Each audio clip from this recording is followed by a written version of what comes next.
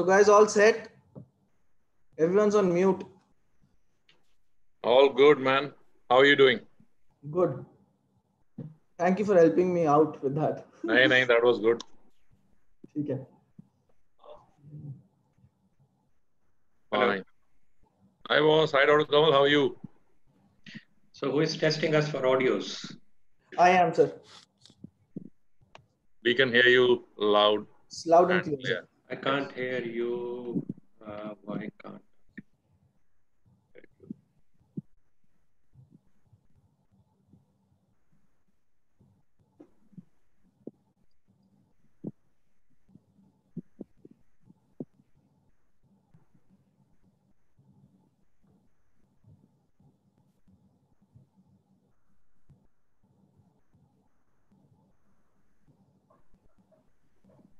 Indrajit, just check if you can make me co-host or not. Is there an option? Hello. Not really, sir. Either I can be host or you can be host. I can't hear any of you. So you need to fix your audio.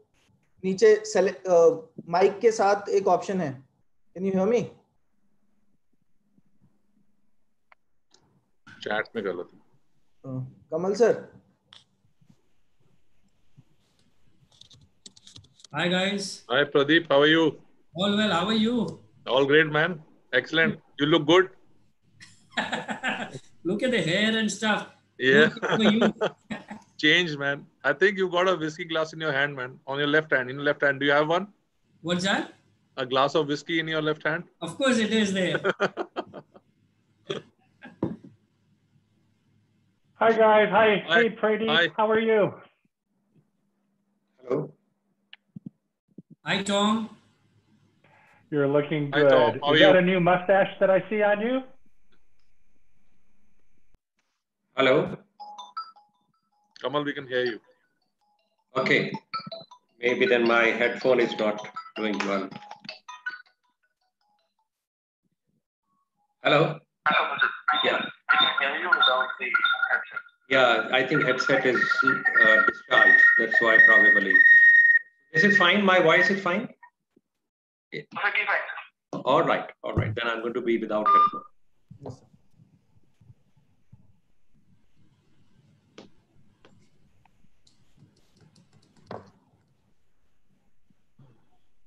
Tom, how are things in US? Everyone is very safe here in the Midwest. My daughter, oldest daughter, is in Brooklyn, New York, and it's still kind of crazy in New York right now. But most American surgeons, you know, we haven't operated in almost 2 months, which is the longest amount of time most of us have gone without actually performing surgery. So that's very different. Wow. Okay. So I presume you don't take trauma on call. That's why. That's the reason you're not. Yeah. Operating. That's right. You know, so the vast majority of the foot and ankle guys that you know, we have purely elective practice, and so many of us stopped doing trauma so many years ago. Yes. And so it's been a good thing until, you know, the virus hit.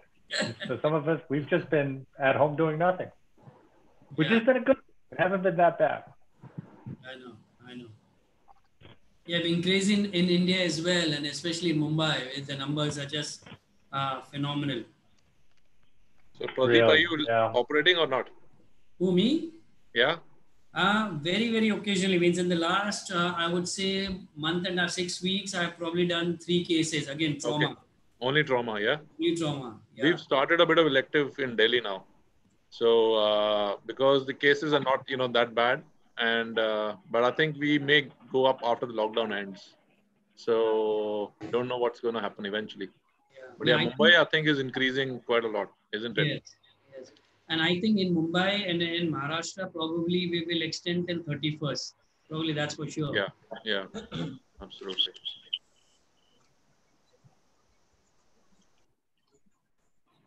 So Indrajit, YouTube is okay? It's working fine. Perfect. Great. I've spotlighted Tom. Everyone can see only Tom. Yeah, we can see Tom. Can you hear me? Yeah. Yes. Yeah. Can you hear me? Yes, yes, yes. We can hear you, Gao. Okay, lovely, lovely. Hi, hi. Headset is working fine Hi, now. Pradeep. How are Hi, you? Gao. Oh, I like Well, how are you? I like the background. Good Thanks. evening, Gao. How are you? I'm very well, thank you. Maninda and Kamal, we haven't Yeah. met. Nice to meet Hi, you. how are you? Lovely to meet you both. Great to see you. Yeah. This is going to be the new social platform, really, isn't it? Absolutely. Zoom. Yeah. I think we'll tend to forget conferences, you know, We if will we do, regularly yeah. keep having these kind of social platforms. Yeah, a year from now, we'll see, like, where did we first meet? Oh, we met on Zoom. That's how the conversation will go. So next time we can all bring a drink, you know, and have it along with, you know, to have more Cheers. social environment. Cheers. You know? Some of us already have our drink. Well, why next time? Yeah, Yeah, yeah. Why next time? No, we can have a session after the, webinar, 15, 20 minutes only for drinks. Only Well, for drinks, yes. it should not be streamed. Oh, we should not be streamed live on YouTube. Okay. Yeah. That's No, one. not on the live, not live on the YouTube, but only for the panelists we can Yes. have a session like that. Absolutely. That will be a good, social meeting. You probably have the most. You probably have the most hits for the webinar. Everyone gets to watch our faculty having drinks. Like, Well, I think in the instructions to the panelists, I think there should be a recipe for a cocktail as well for everybody to make the same one. That you know that I'm a teetotaler, so I will have to leave that then. Dr. Rajiv Shah has joined us yet or not? Rahul He's is joining there. in a minute, sir. I just spoke to him. Okay. Abhishek and Rajiv Shah sir are left. Everyone else is here. Good evening, Rahul and Gurunath. Good evening, sir. Good evening. How are you guys? Fine, fine. So we are just waiting for Dr. Rajiv Shah and Abhishek to join us, and after that we can just move on towards. Let me break a news to you. Yeah. Abhishek got married. Really? I thought he got engaged. No, he's got married on 9th. Wow. Once in a lifetime opportunity to get married in a lockdown period. Yes. Yeah. So we all, the moment he comes, we should all congratulate him. That should be the first thing. All right. But we are already congratulations on getting locked down during lockdown. Yeah. Yeah, that's what I'm saying. We are already under lockdown. Why you want to get a double lockdown? We are already under lockdown. Hold on. Just give me 1 minute. Yeah. He's got somebody to share with, you know, in the lockdown now. Having a lockdown alone and having somebody to share with the feelings of lockdown is a little different. So, Manut can just try his slides because his is gonna be the first one. So password meeting ID आप ले लीजिए 829. Meeting ID. I think he's already done it in the trial session. Hi, Abhishek. Hi. Congrats, man. Congratulations, Abhishek. Oh, Abhishek is here. Congratulations, Abhishek. Well, we can see the congratulations in the background. Congratulations, he can hear, but he has to unmute himself. Yes. You have to Abhishek, please unmute yourself. Yeah, that's it. Now, lots of congratulations. Thank you, sir. So if your partner is around, let us congratulate her also. Okay, sure. Just a second. Everybody wants to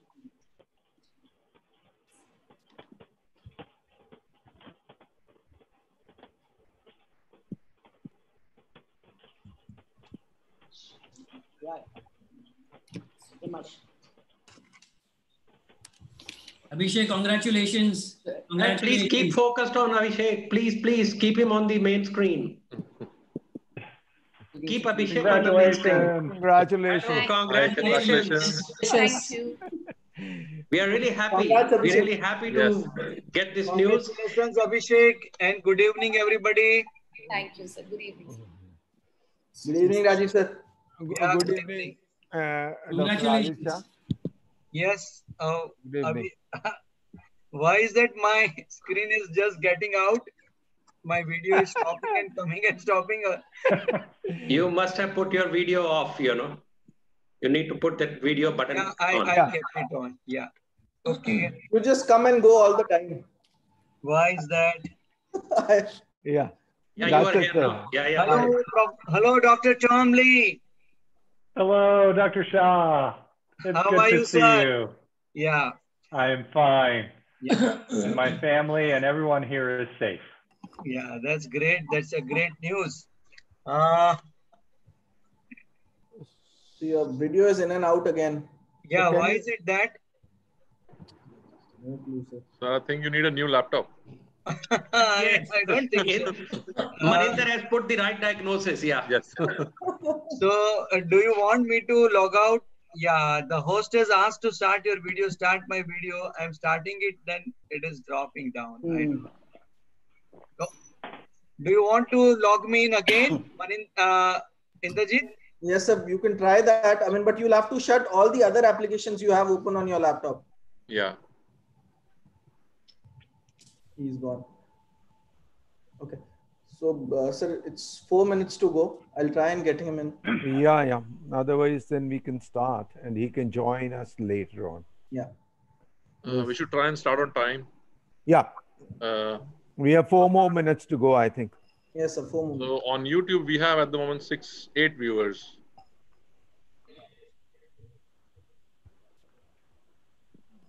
And it's increasing.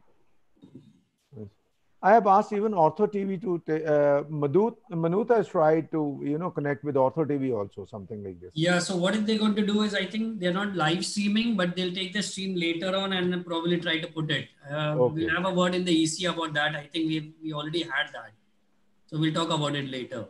Okay. But yeah, they were quite interested because the program looks very exciting for them as well.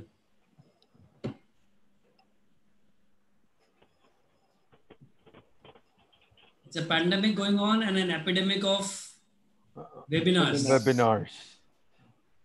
Well, you tend to delete all the messages of webinars as soon as they come. Isn't it? I just clear it out. Means it's in a day you have 10 webinars, 10 at least. 8 to 10 at least, yes. And everybody is planning 10 more. You'll probably then go into something called as withdrawal of webinars once the lockdown goes away. Yes.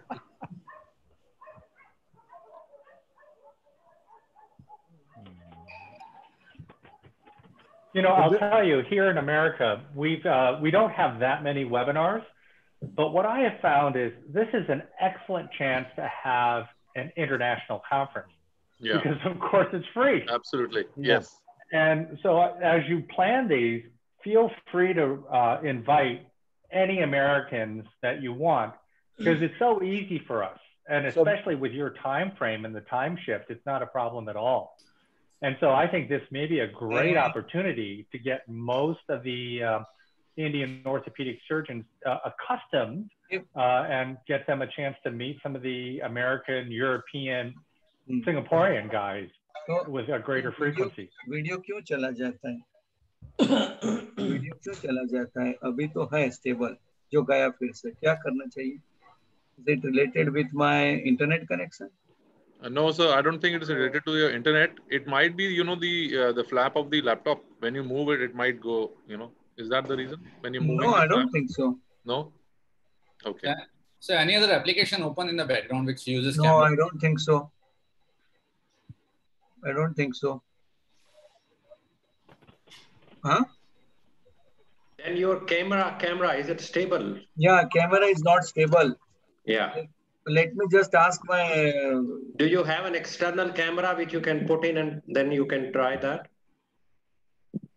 Or you can come on the mobile. Or you can just come on the mobile phone. Yeah, I think that's the next best option. Yeah.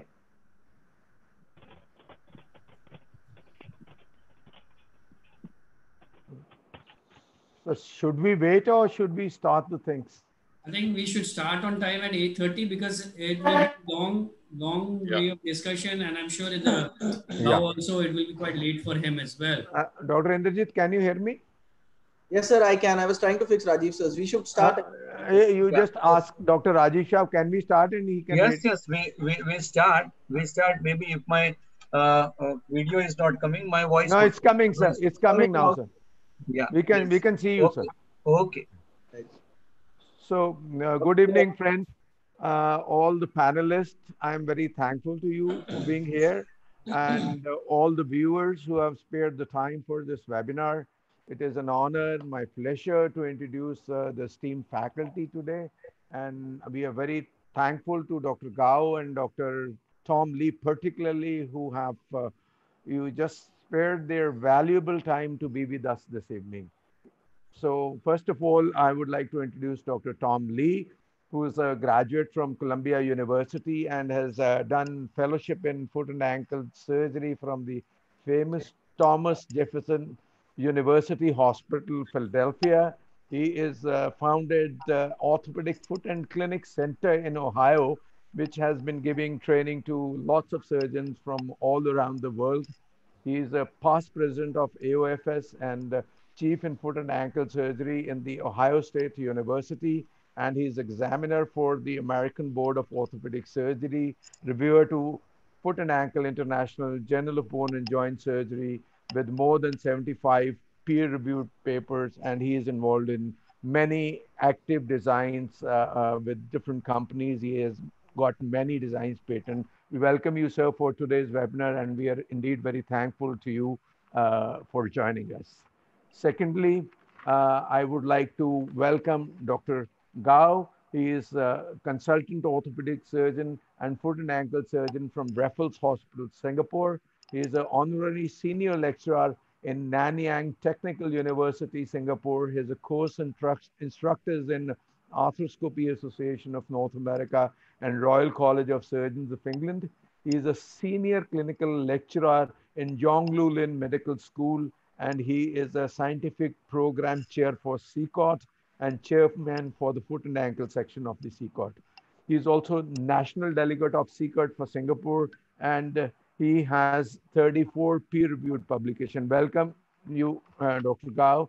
Now it is my pleasure to introduce the Indian faculty, and like every webinar, it has to start with Dr. Rajiv Shah. The permanent feature of all these webinars, a foot and ankle surgeon for Sunchild Global Hospitals, Vadodara, Bharuch, and Surat, executive council member of the Global Foot and Ankle Council, a vice chairman in Asia Pacific Foot and Ankle Council, then South Asia coordinator for the International Advisory Board meeting Foot Innovate. He's a past president of Indian Foot and Ankle Society, and is well known for his handbook on foot and ankle, which was awarded as the best book by the Bombay Orthopedic Society. So now I move on to the next line of panelists, and it is my pleasure to introduce Dr. Kamal Dureja, who is a consultant and head of foot and ankle surgery at the Max Specialty Hospital, Saket, New Delhi, and he has been faculty to many foot and ankle courses. And then I welcome Pradeep Manoop, foot and ankle specialist and sports medicine specialist from Breach Candy Hospital, Reliance Hospital. He has been trained in UCH London, and he has more than 150 international and national publications, and he is reviewed to various national and international and his journals, and he's a committee member of the American Foot and Ankle Society.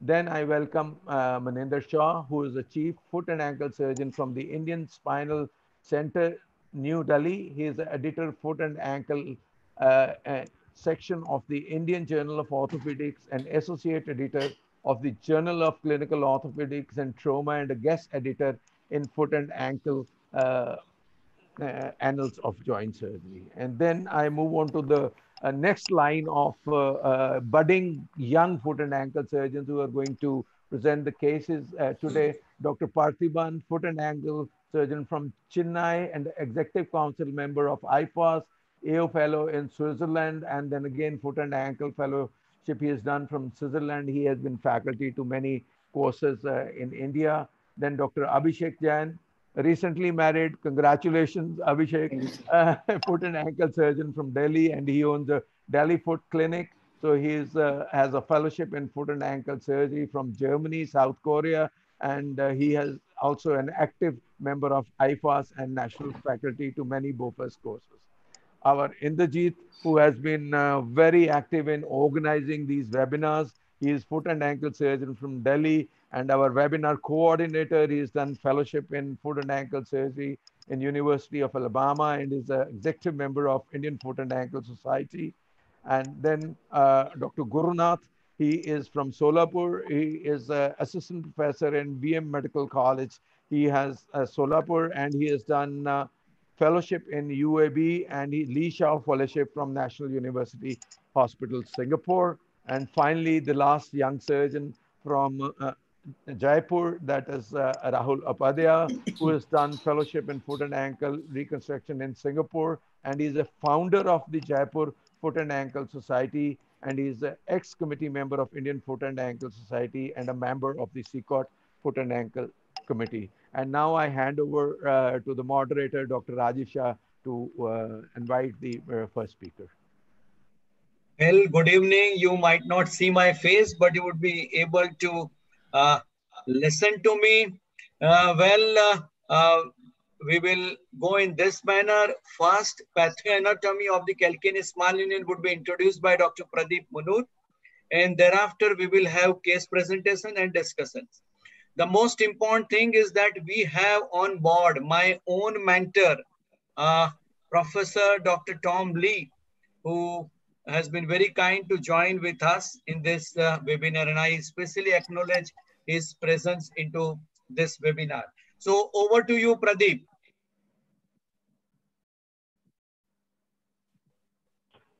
Pradeep, you can start sharing your screen. Indrajit, can you give the screen to Pradeep? Already with him, sir. Okay.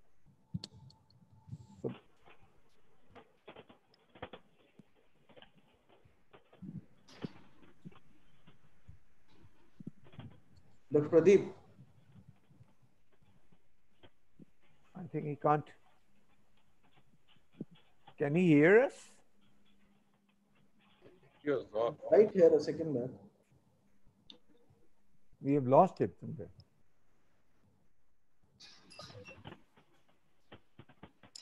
Should I give him a call?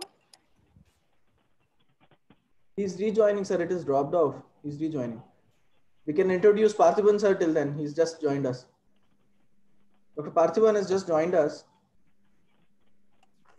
Yeah, yeah. Hello, good evening, everyone. So,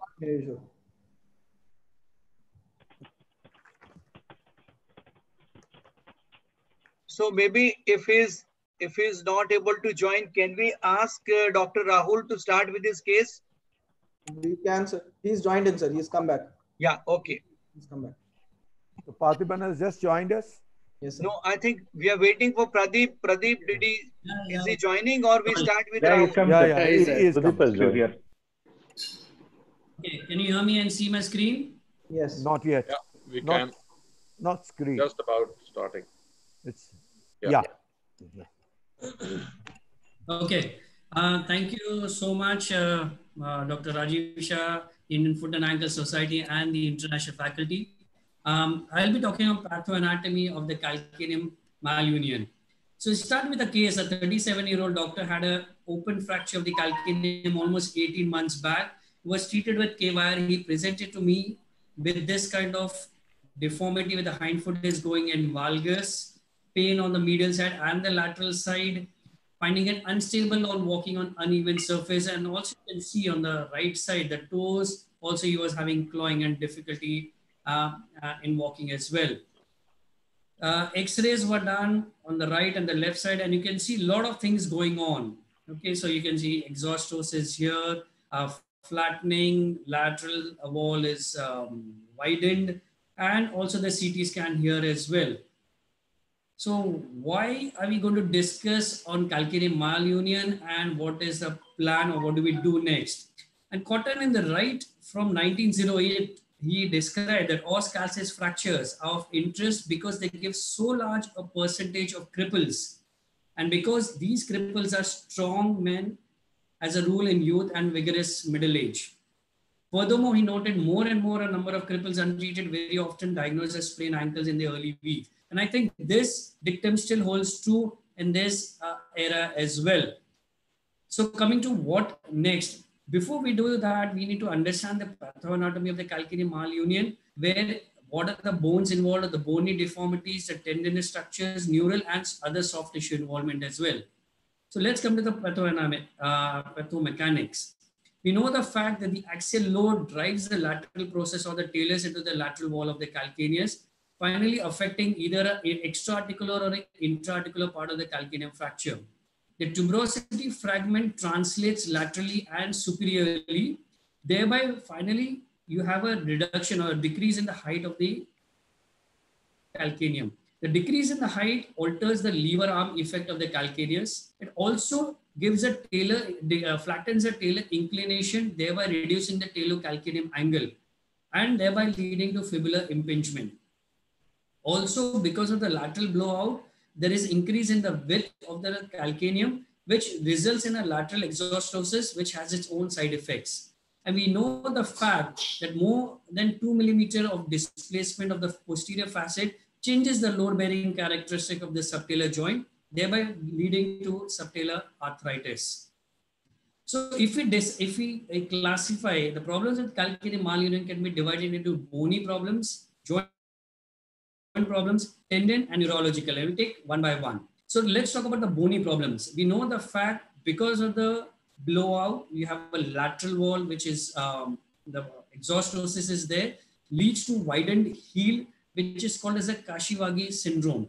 There are painful exostosis, which can have a problems in difficulty in wearing a normal footwear, especially the lateral bulge or the posterior bulge, and even on the plantar side. Because of the loss of the height, there is a loss in the, there is a decrease in the talar inclination, thereby causing an anterior impingement of the ankle joint and reducing the dorsiflexion. And of course, if there is a severe deformity, you have a hindfoot, varus or valgus. The next is the joints. Usually the most common joint infected are the subtalar joints and the calcaneocuboid joint, which can lead to arthritis. Of course, in a long-standing deformity, the ankle joint can also get affected because of the talar tilt and also because of the anterior ankle impingement, thereby reducing the dorsiflexion.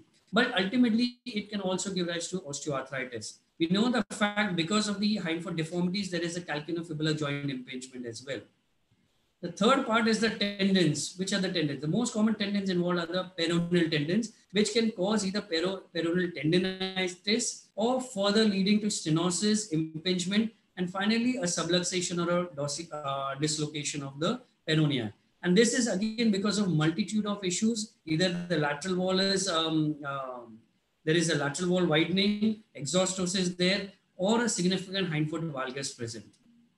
And finally, any neurological issues. And this is again because of the inflammation or irritation, either because of the posterior tibial nerve or the sural nerve. And this is because again, because of the multiple significant displacement of the medial fragments or the lateral fragments. Also, do not forget that these patients may have been operated. So post-op iatrogenic injuries to these nerves can also be an issue. And that's why these patients should be examined before we undertake any operative treatment for these patients. Radiographs are very, very important in these patients. We need a standing AP and lateral views, both of the ankle as well as the foot. You need an axial views or the Harris views. Do not forget the Broaden's view because that gives you a good idea of what is happening in the posterior facet. And last but not the least, a standing Salzman view is very important, gives you a alignment of the hind foot as well. CT scan is the mainstay of these patients for investigations. It's a very reliable tool. You need to see the CT scan. If you can get a digital copy, where you can actually cut the sections, look at both the 2D, sagittal and coronal views to understand what is happening with these difficult malunions. And of course, finally, you can do a 3D reconstruction, which helps in complete understanding and further planning as well.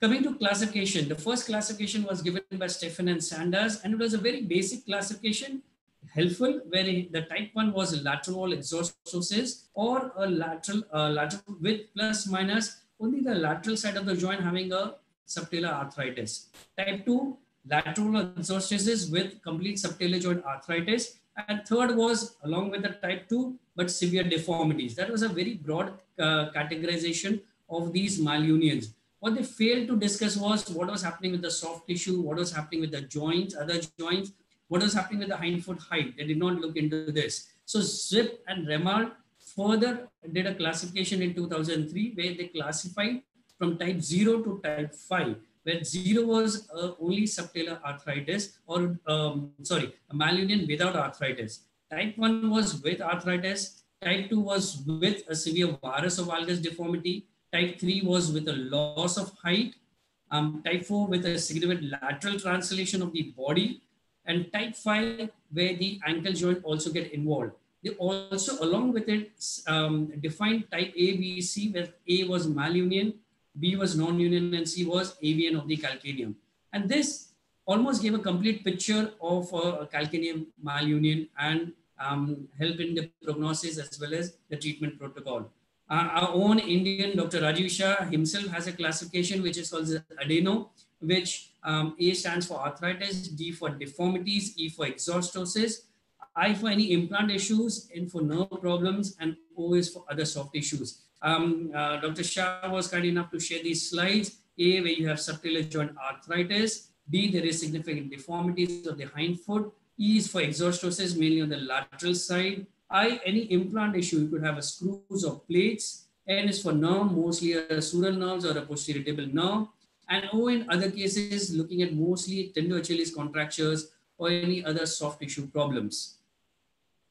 So what are the treatment goals of these patients? The most of the things you want to do is help this patient get rid of the pain and improve the alignment. Of course, initially a conservative treatment is always the norm, but if they fail, then you would like to improve the hind foot alignment, decrease bony prominences, thereby reducing the pain. And the treatment consists of mainly bony reconstruction and soft tissue reconstruction. They go hand in hand.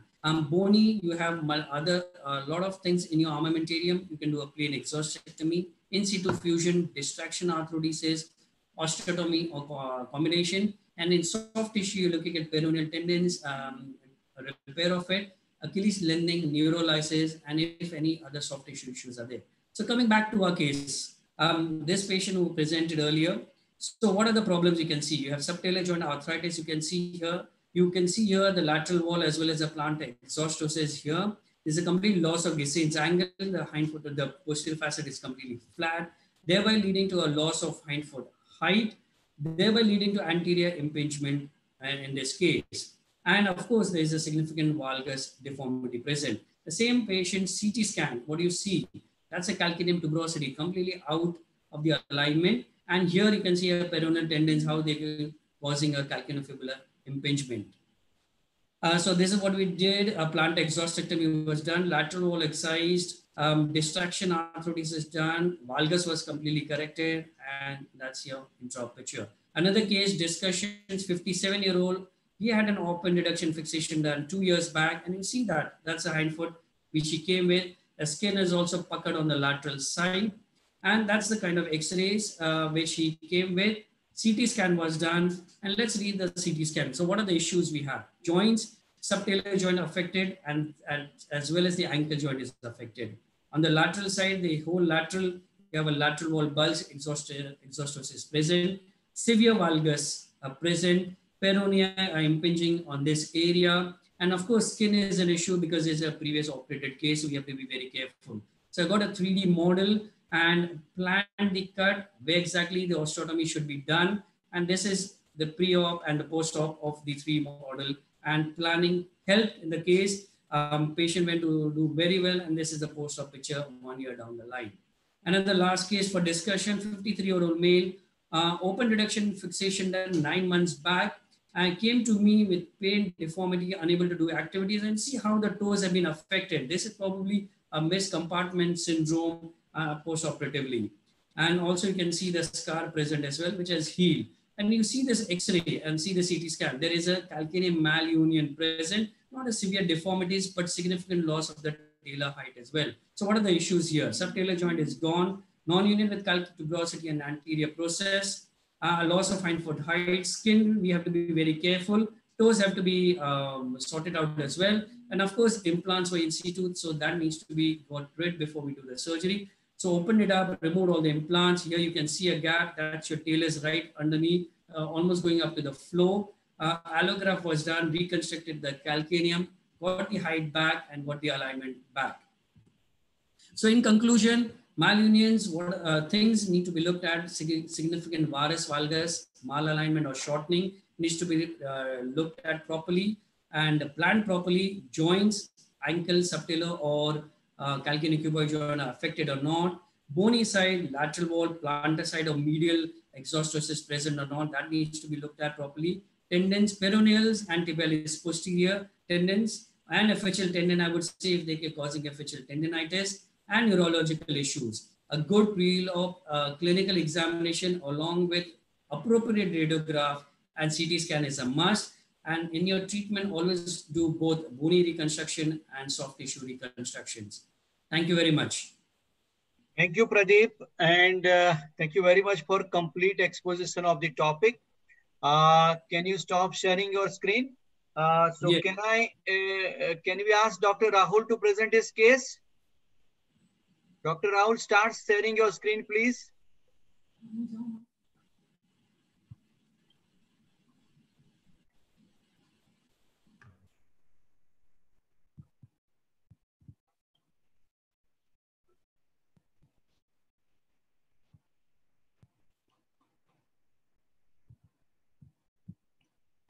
Okay, I hope my screen is visible here. Yeah, it's working out. Hear you. Thank you. So I would like to thank IFAS here for giving the opportunity, and also a special mention to Professor Gao because he happens to be my mentor, and I'm really happy that he is here in this webinar. So we'll start with a very simple case of malunited calcaneum. So this was a young female who presented 6 months post injury, 24-year-old female. She was a recreational athlete and sustained injury to her left calcaneum due to fall from the parallel bars. She was diagnosed with a calcaneum fracture and was managed conservatively. And then later on, she presented with complaints of pain while walking and gait abnormality. So this was an X-ray where we can see that there was a tongue tab depression, complete facetal depression with mild varus deformity of the heel. So we did a CT scan and to look for the joint surface, the status of arthritis, of subtalar arthritis, and the angulation, the deformity that needed to be corrected in both the planes.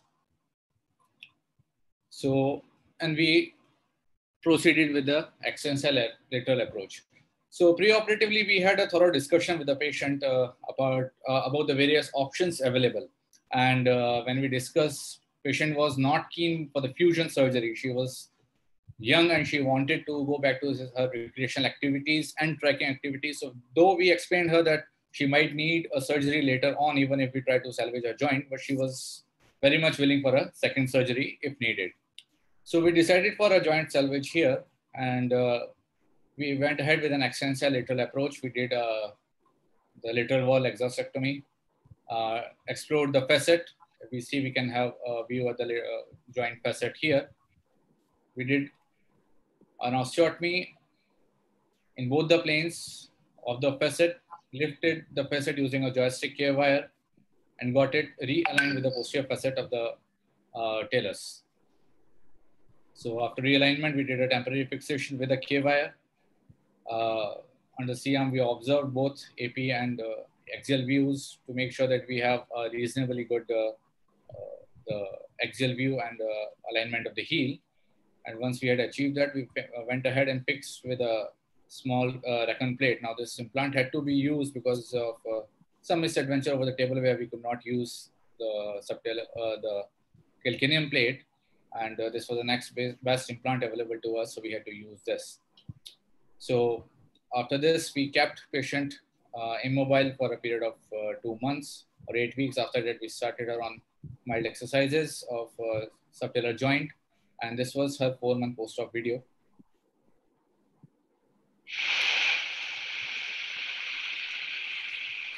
She was due to come again for a post-op scan, 6-month post-op scan, but due to COVID, she could not come, so we are waiting for this to get over. So basically, the main question that we get after this kind of surgery is how viable is the option of a joint salvage, especially what is the cutoff time where we can think about a joint salvage versus fusion of the subtalar joint, and is there a role of a partial facetectomy like a scoop surgery where we can take a part of the involved arthritic joint surface along with the lateral wall? So now this is open for discussion and opinion of the senior panels here. So may I start with Professor Gao? Your viewpoint on this case, any questions, any comments you want to have asked to Dr. Rahul? Yes, thank you, Rajesh. Can you hear me? Yes, yes. Yes. Thank you, thank you. Rahul, that's a very challenging case, and well done in trying to get her back onto her feet. Can I just double check? She presented to you 6 months after the index injury, is that right? Yeah. Yes. Yeah. So I think the first thing I would say is this is a difficult situation. I mean, all calcaneal malunions are difficult. That's the first thing I would say. And it's a spectrum, but this is a difficult situation for 2 reasons. Firstly, because of her age and therefore her functional demands. And secondly, because it's 6 months down the line. And you have a patient who doesn't want to have a fusion. Yes. I must say in my practice, I would probably offer her a fusion or nothing. And the reason I would say that is because I think trying to reconstruct a joint 6 months down the line, and especially when they've had the associated bony and soft tissue consequences of having a malunited calcaneum for so long, it's actually the results are very difficult to reproduce consistently. But as with all cases, we have patients who accept that they may require a fusion in a delayed phase and they still want to go for reconstruction. And I think that's a reasonable approach. The second question of cutoff time. So I think this is a tricky question. The first thing I would say is there's no data out there that I'm aware of that tells us that beyond a certain time slot or time period, we can still do a reconstruction or salvage versus beyond a certain cutoff time where fusion. It's a bit like the Lisfranc joint as well.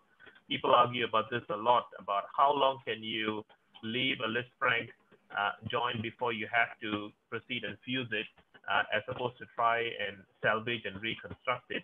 So I think firstly, there's no data.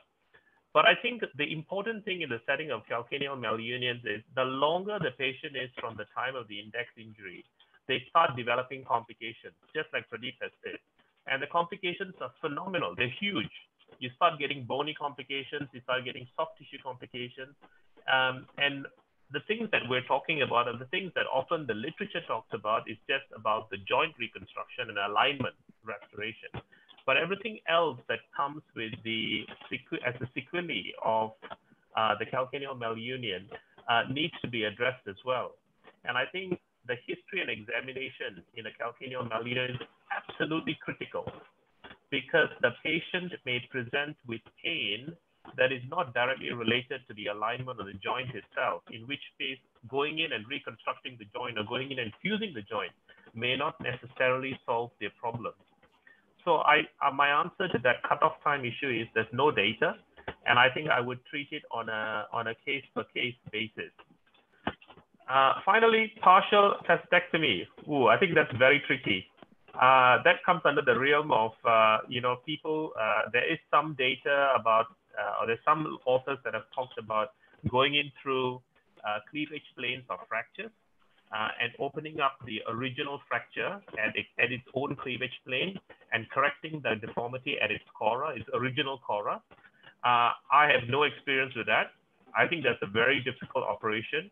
I mean, I'll show some slides later about my kind of algorithm for dealing with, as far as surgical technique is concerned. But I think a partial facetectomy, I think, is a very difficult procedure, and I don't think the results are going to be consistently reproducible. So I wouldn't put that on the top 3 options on my list. Thank you, Go. There is a paper, there is a Chinese paper who have done the osteotomy even as late as 8 to 9 months, even beyond that, for calcaneus malunion. So there is a literature support, Dr. Gao, for that.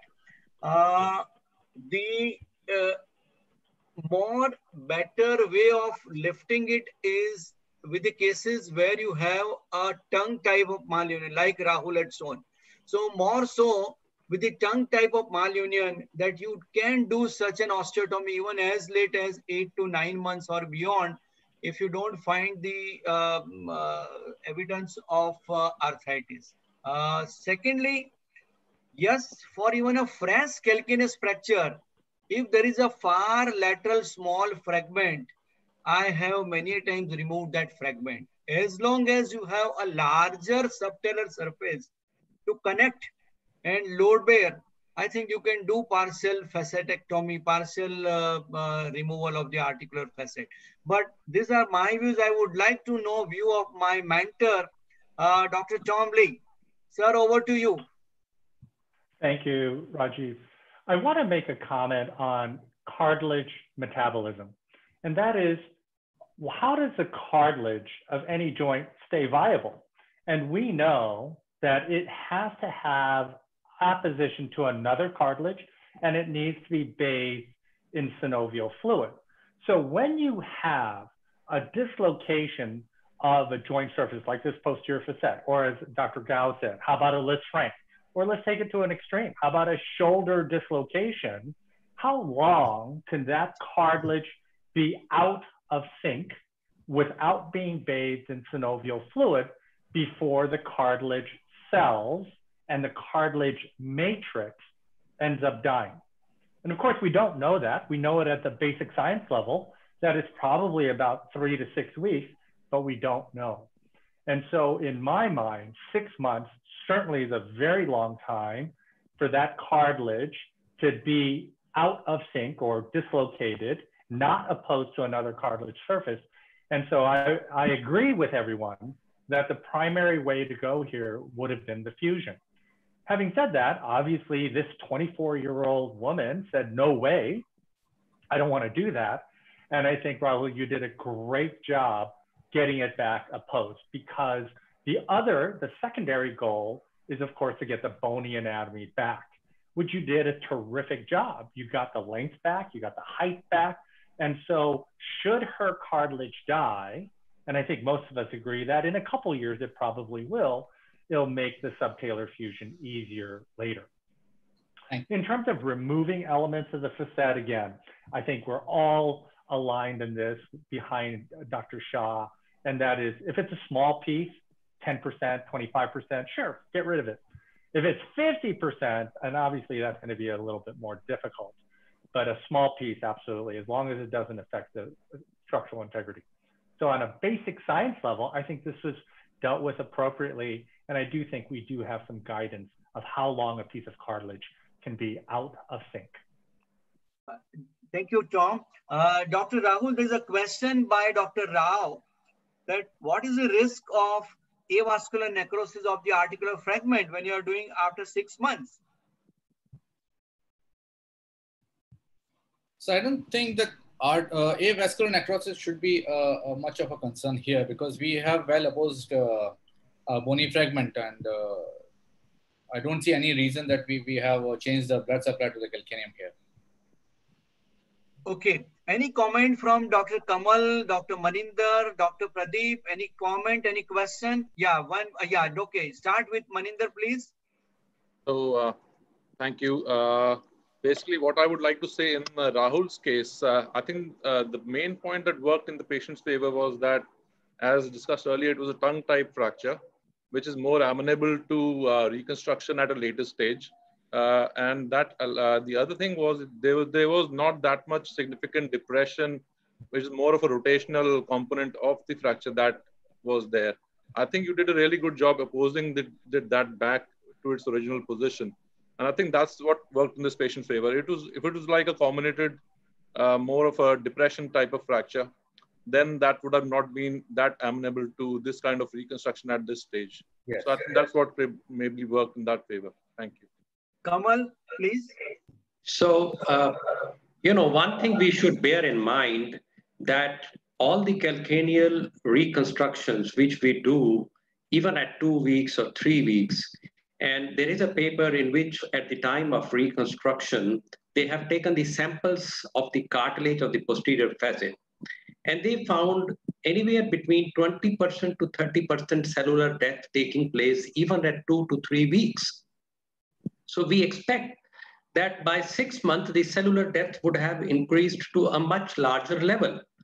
So basically, we are just in doing these kind of reconstructions, and that too in Indian scenario, it's a big risk because patient, once it fails, he doesn't say that it failed because we've attempted. He says because it was done and it has failed.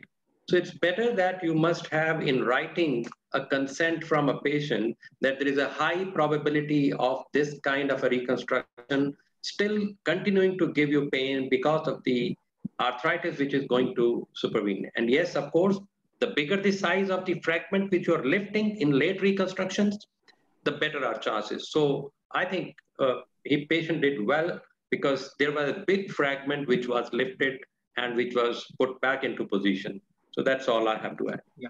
Thank you, Kamal. So can I ask a question? Yeah. So can I ask a question to Rahul? Yeah, please.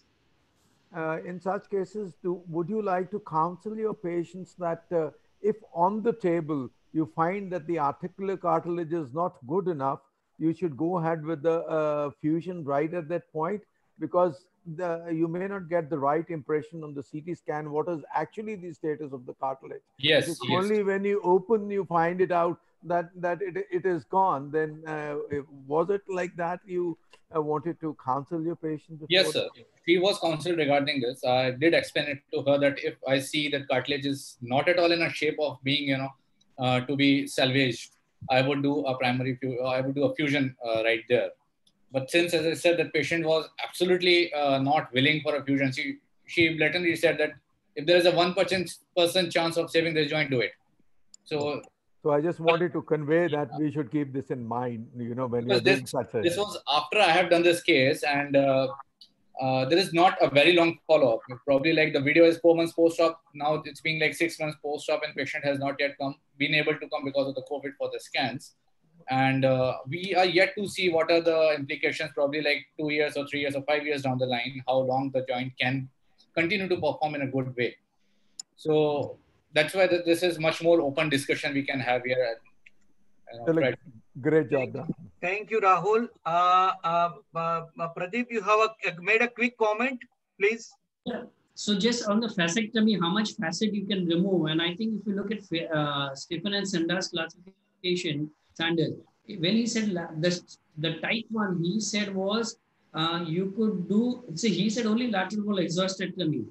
And also, when you do that exhaustectomy, lateral wall arthritis, you can literally take a 25 to 30% joint off as long as the joint is stable. And you already rightly said, I think as long as 70% of the joint is normal and load bearing is good, I think you can easily sacrifice it. That's it. Thank you. Thank you. So before we go to Dr. Gurunath, there is an article and there is a study by Guang Rong Yu and Stephen Ramelton group. These 2 studies are there onto osteotomy for malunited tongue type depression fracture. And they have said that beyond 8 months post-injury, the results are universally bad. That is what is their observation. The study was done in 2016 and 2017. Okay, over to Dr. Gurunath for your case. Please start sharing your screen. Thank you, sir.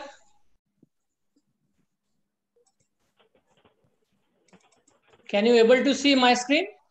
Yeah, you can. First of all, I thank IFAS, Indian Foot and Ankle Society, for giving me an opportunity to present this case. So this is very interesting case done in 2016 when I was about to start my career as a foot and ankle surgeon. So 40 years male presented to me. He was smoker, non-diabetic. He presented with 2 years old malunited calcaneal fracture. There was a history of fall from height. Then he went to an orthopedic surgeon and below knee slab was given. Then he lost the follow-up and he went to quacks and there was history of massage. So he presented with me pain in while walking, difficulty while walking. On examination, there was tenderness all over lateral aspect of the ankle joint. Clinically, there was a gross heel varus. So these are the preoperative x-rays. You can see there is a very well appreciated heel varus with some sort of rotation.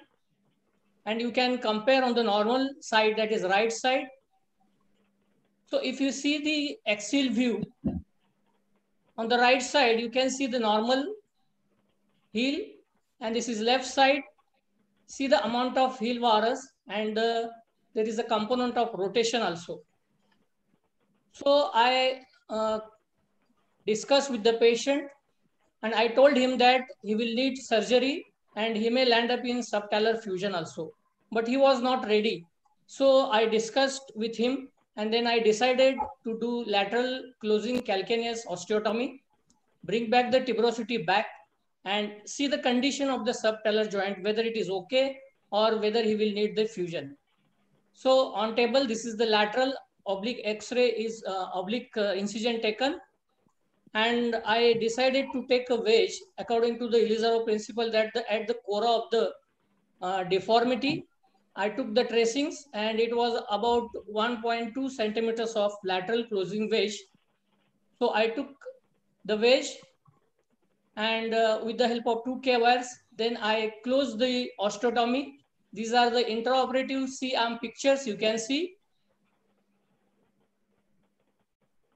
And I could do the remarkable correction on table. The surgery done on 5/10/2016. He was on slab for 6 weeks, non-weight bearing for 3 months. He was all right for almost 1 year. And after 1 year, I did the screw removal procedure and then he lost the follow-up. And he came, and this is the post-op X-ray you can see. And retrospectively, when I think there was some sort of residual varus is there and some rotational component was there. So patient came to me after 2 years and he was having pain while walking after long hours. He was a farm worker. So then I took the CT scan.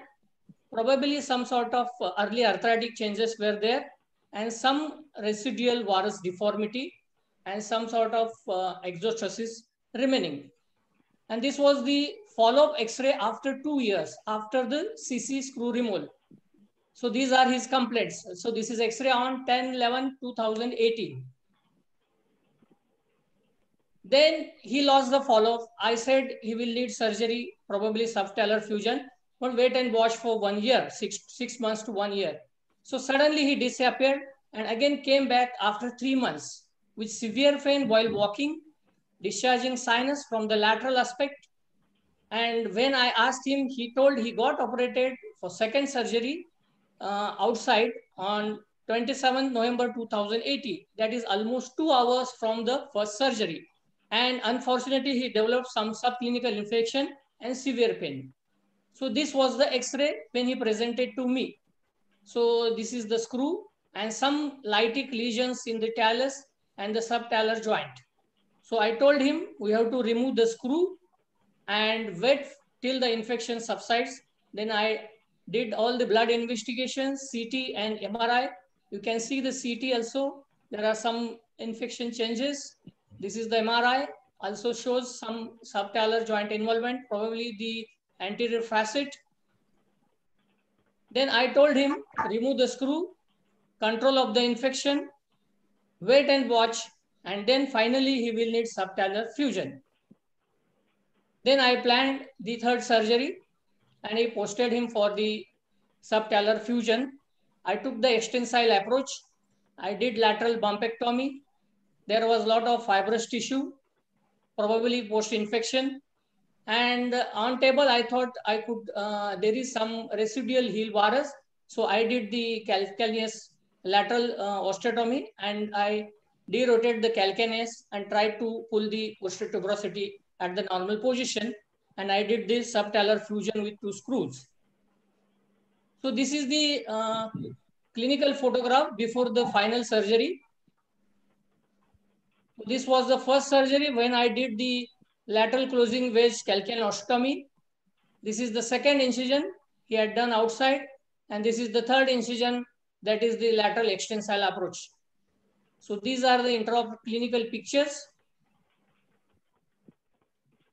You can appreciate that there was still some residual heel varus was there. And this was the apex. You can see here.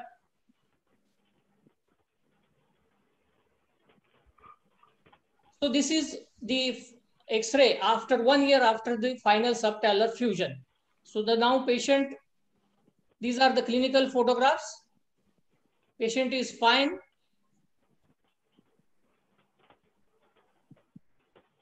This is the final clinical photograph.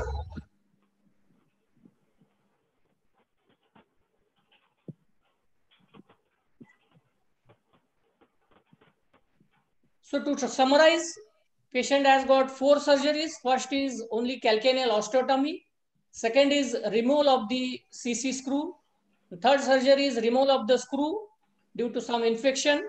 And the final surgery is subtalar fusion along with the calcaneal osteotomy. So some questions still remaining in my mind.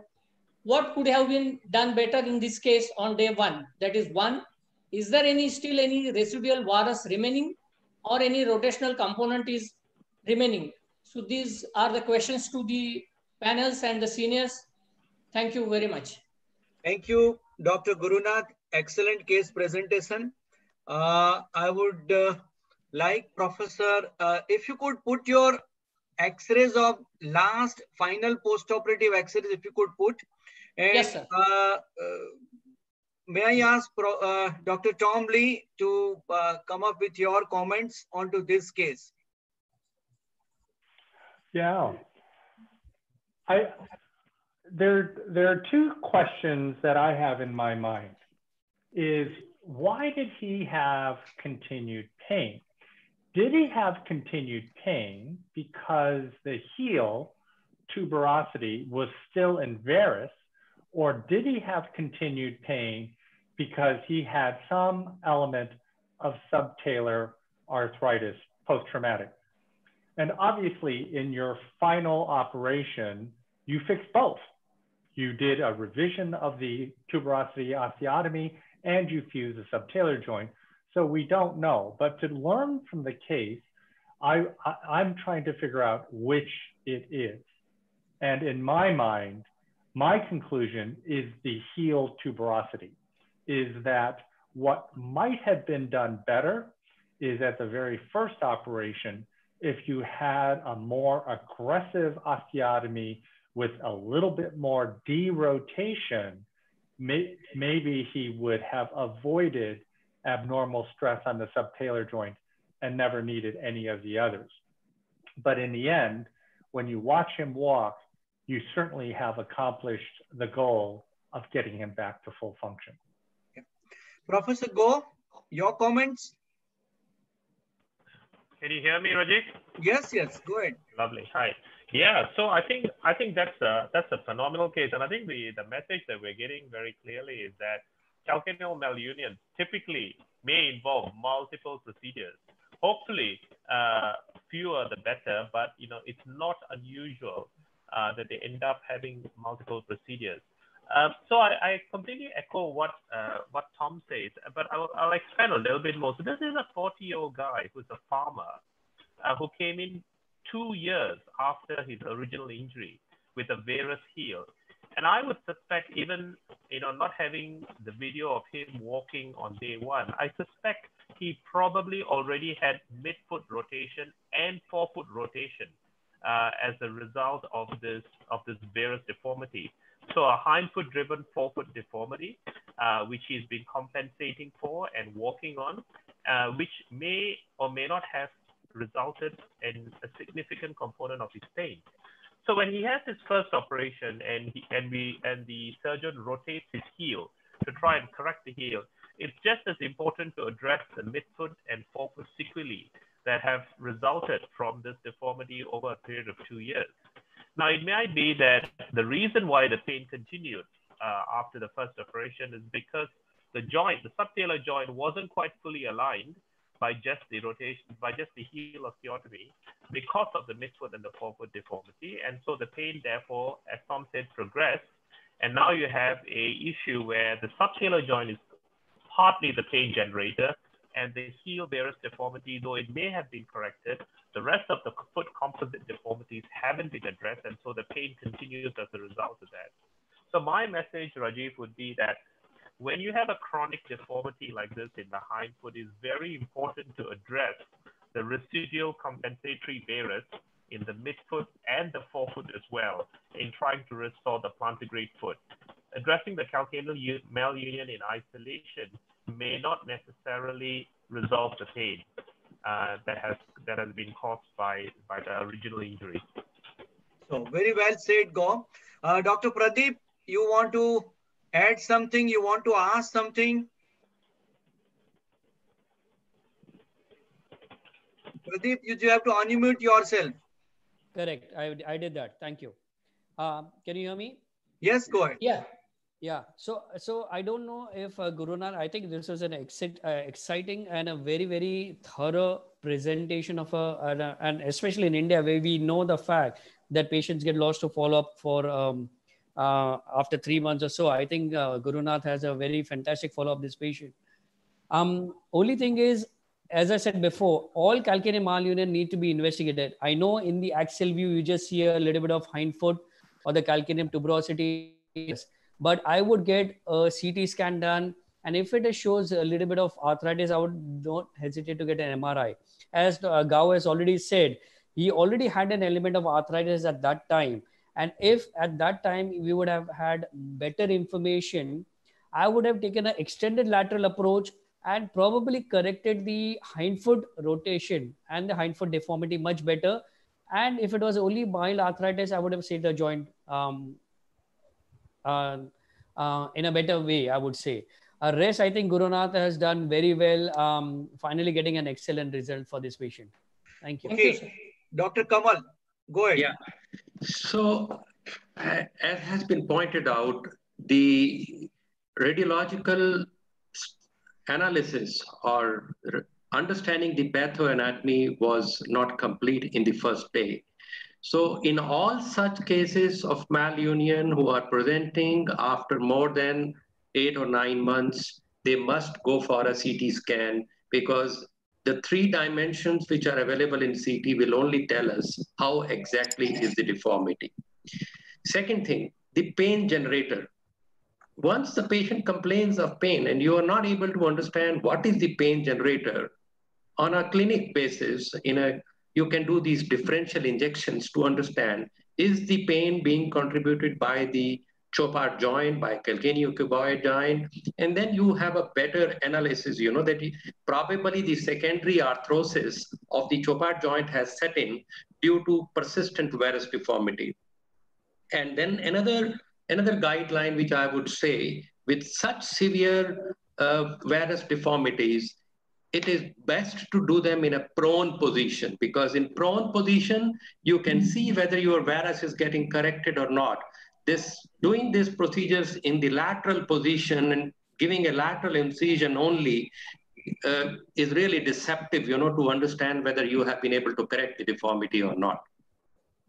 Okay, Dr. Maninder? Rajiv, sorry, can I just make a very quick comment? Yeah, please. I just throwing in, just to stir up a little bit of a discussion. Can I just ask the panelists, talking about pain generators, does anyone routinely do selective injections in this kind of a problem where we are not entirely sure often clinically exactly where the pain's coming from? Yes. In my series of 65 cases of calcaneus malunion, I've done multiple injections which are Siam guided or guided by ultrasonography. Yes, you wanted to add something, Kamal? Yeah, so differential injections are required when you have an equivocal situation. You have a calcaneocuboid pain clinically, but you want to save the lateral column. You want to retain the mobility of the lateral column. But at the same time, you want to take away the pain. So that's when they come to your rescue. So can I add something, sir? Yes, Dr. Vora, followed by Dr. Maninder. And then we will move to next case. So we have been talking about the pain generators in this case. But this patient has been in virus for around about 2 years. Why not we think ankle as a pain generator?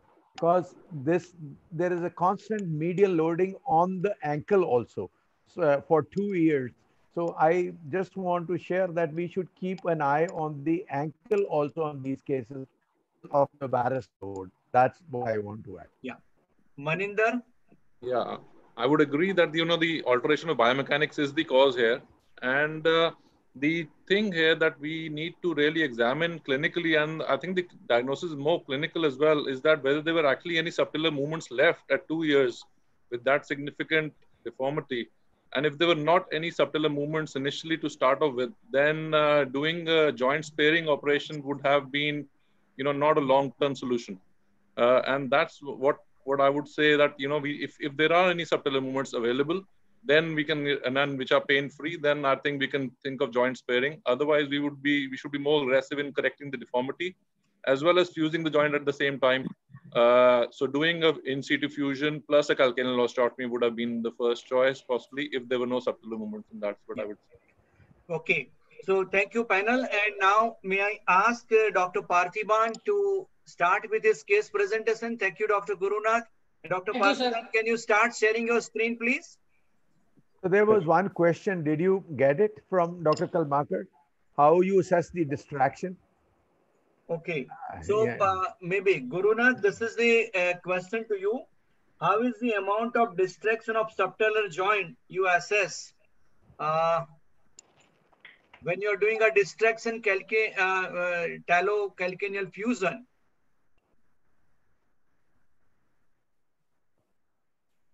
Okay. Any of the panel member would like to answer this question? Kamal?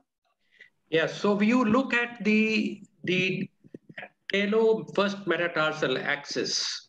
That's your best guide, in the lateral view. So you got to get back when you put a lamina spreader between these posterior facet of the talus and the calcaneus. Start looking at the correction of the talo first metatarsal axis. And that's the best indicator, where to stop. You should either get them close to 0, maybe around 5, not more than 5 by the time you stop distracting. Yeah, Dr. Rao,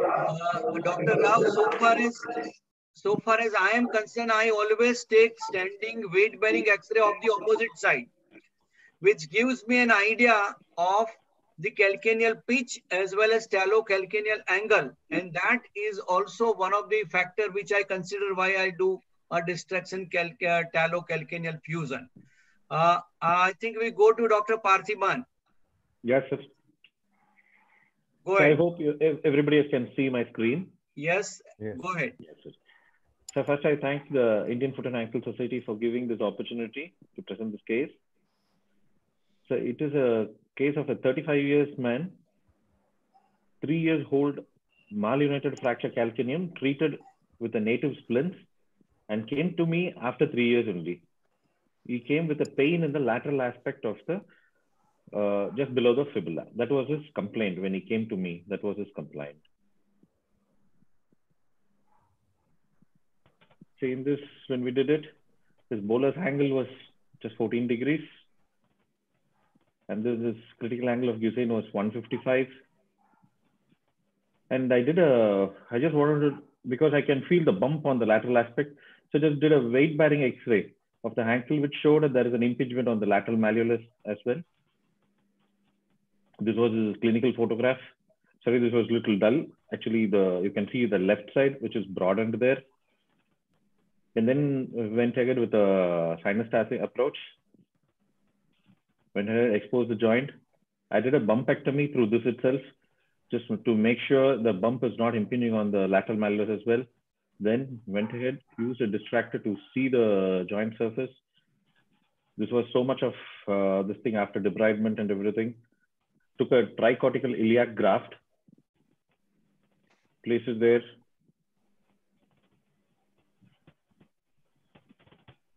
Fixed it with a couple of screws. This is 6 months post-operative period. It went on to heal well. This patient didn't had any pain or anything. Went on to heal well.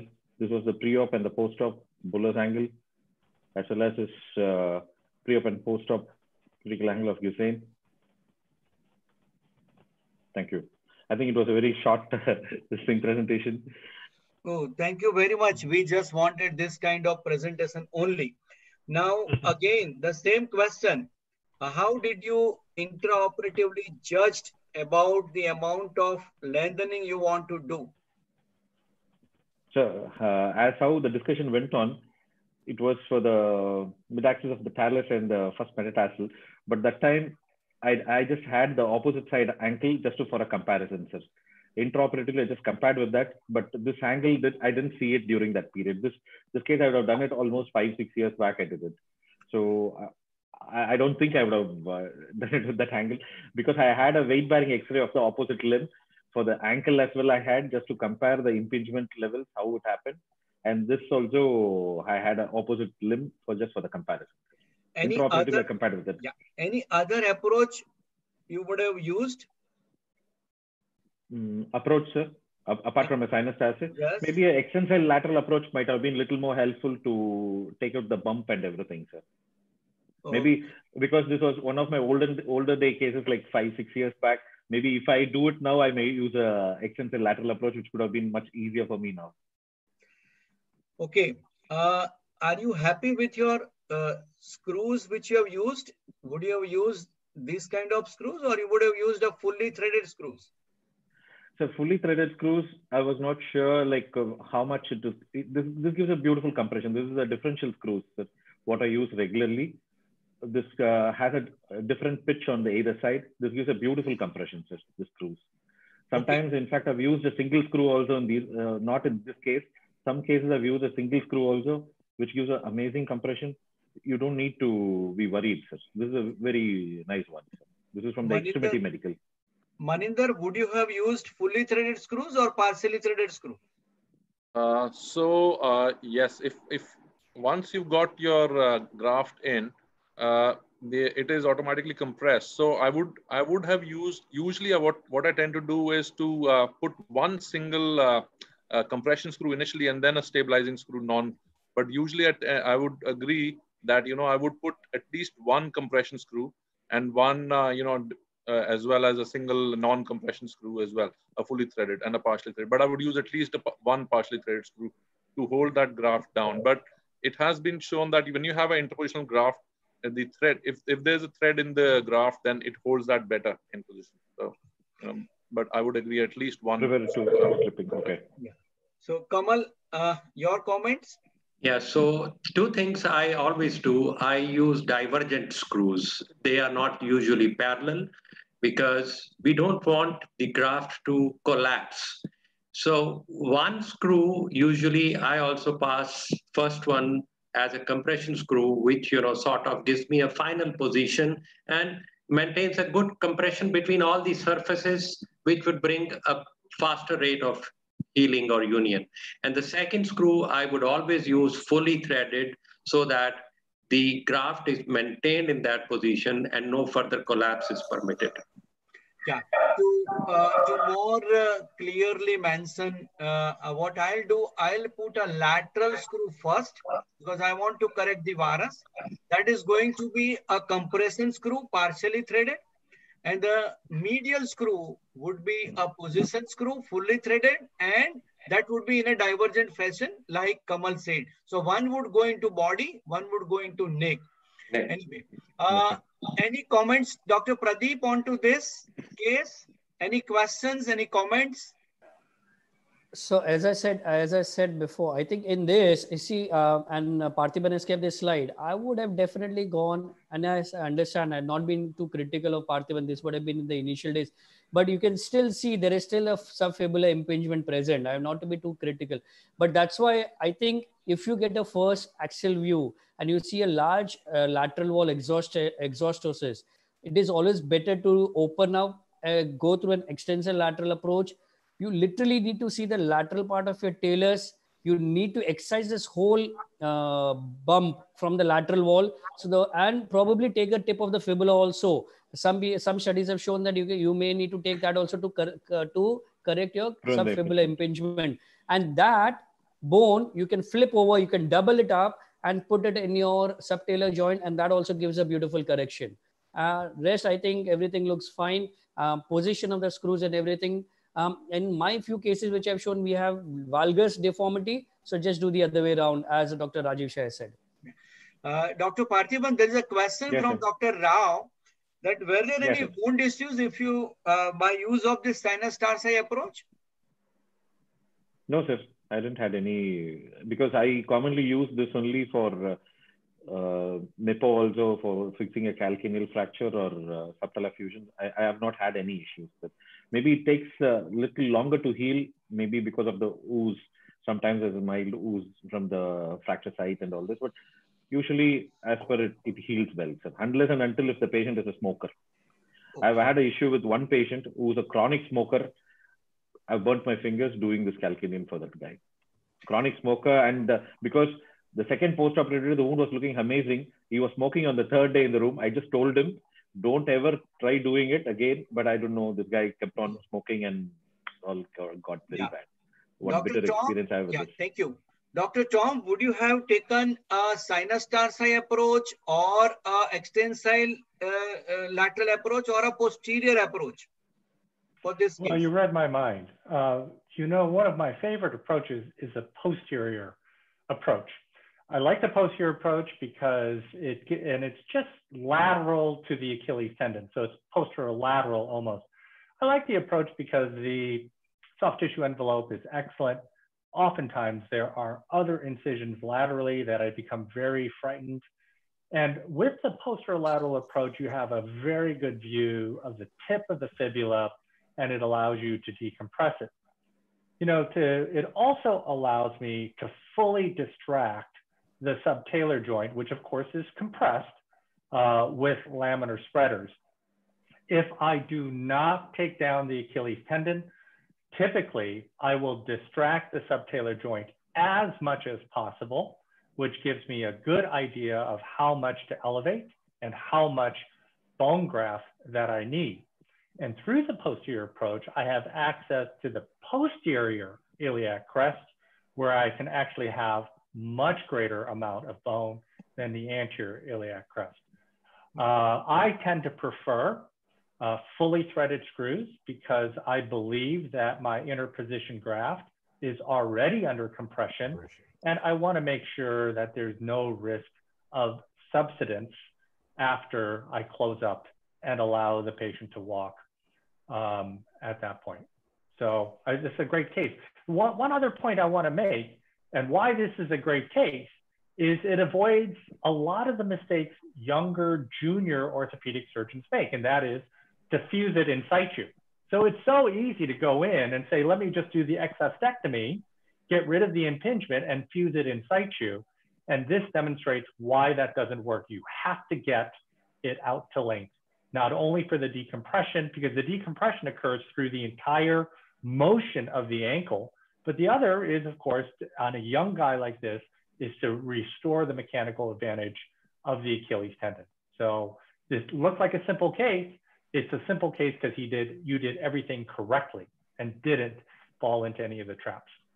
Thank you, Tom. Thank you. There are two problems which I have noticed with the posterior approach. Is one, removal of complete lateral wall exostosis, because sometimes you are really not able to see that whether you removed adequately the lateral wall exostosis or not. That's one thing.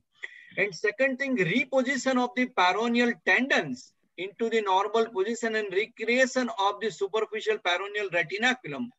This with the posterior approach, I have found little problematic. Maybe you could enlighten us onto this. You're correct, Rajiv. It's very difficult to see the exostosis the way you do on an extensile or on a sinus tarsi, but I will make the argument that it's much better to feel it. So you can stick your finger in there and you can feel that impingement. Now, in regards to the perineal tendons, through the posterior approach, I address the perineals in the same way I do in the extensile, and that is as a full tissue cuff.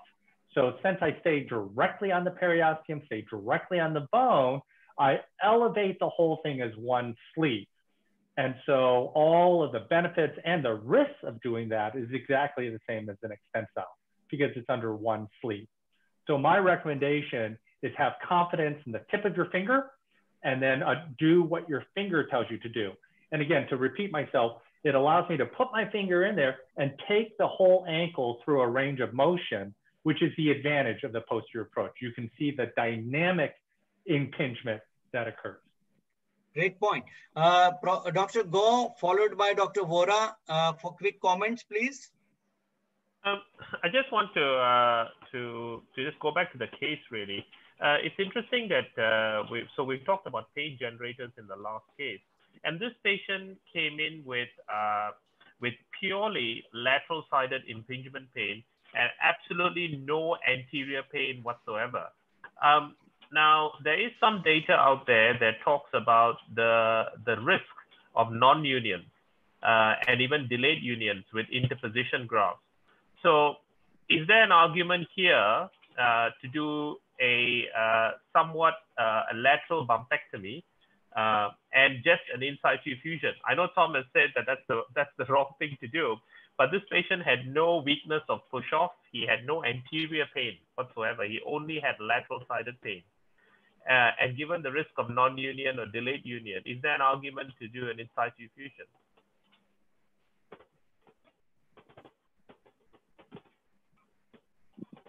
Because I know there's data from Myson and from Roger Atkins to say that, you know, putting grafts in is a concern and they don't heal as well, especially in patients who have no anterior impingement pain. We are trying to restore radiological alignment, but they don't necessarily correlate with functional improvement. Just being devil's advocate.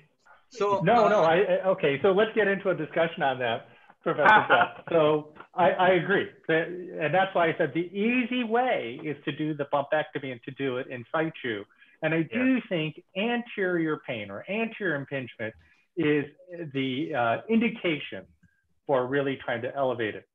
Let me make one other point. So I think there is a good argument for that.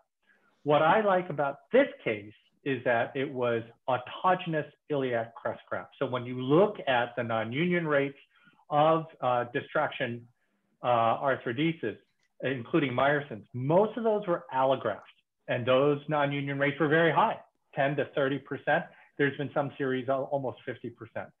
I feel that when the problem, as I said, with the bumpectomy and in situ is that even though the bumpectomy, exostectomy, sufficiently decompresses the pressure on the tip of the fibula and the perineal and the sural nerve, is that it's a static decompression, and that many of my patients have continued nagging pain laterally, even though I decompressed it.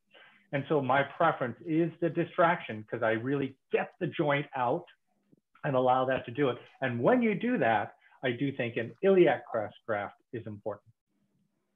Okay. Can I ask one question to Tom, sir? Rajiv Shah, sir? Yeah, go ahead, Pradeep.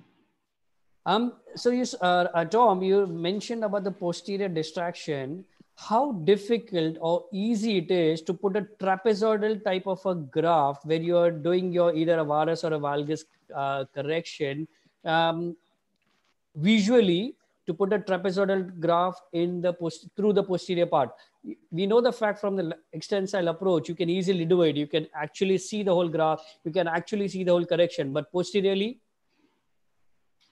I would actually maintain it's easier posteriorly than laterally because you see the full width of the subtalar joint and you can control it because I have 2 laminar spreaders in there. I have one medial, I have one lateral, and I do variable elements. And I will say, Pradeep, you know, for all of us who are doing much more complicated hindfoot arthrodesis and then failures, like ankle replacements, become comfortable with the posterior approach because the visualization is terrific.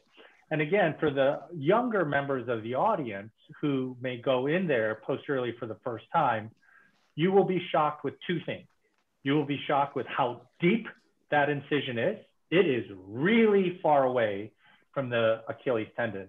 And number 2, you will be shocked with the amount of rotation, the rotation of what the ankle joint is, because it is really rotated. But once you become comfortable with that, oh, and then the third is make sure you know the difference between the subtalar joint and the ankle joint, because it's separated by a centimeter. So once you get over those 3 things, you will fall in love with the posterior approach. Sure. Okay, sure. Thank you very much. Great discussion. And the next case is also going to elaborate on to what we discussed. So over to you, Abhishek Jain. Thank you, sir. Can you share your screen, please? Yeah, yes. What's it?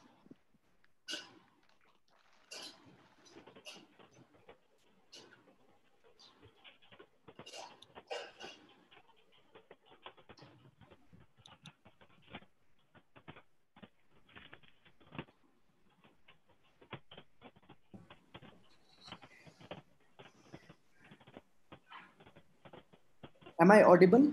Yes, go ahead. Is my screen seen by all? Yes, seen. Go ahead. Yeah.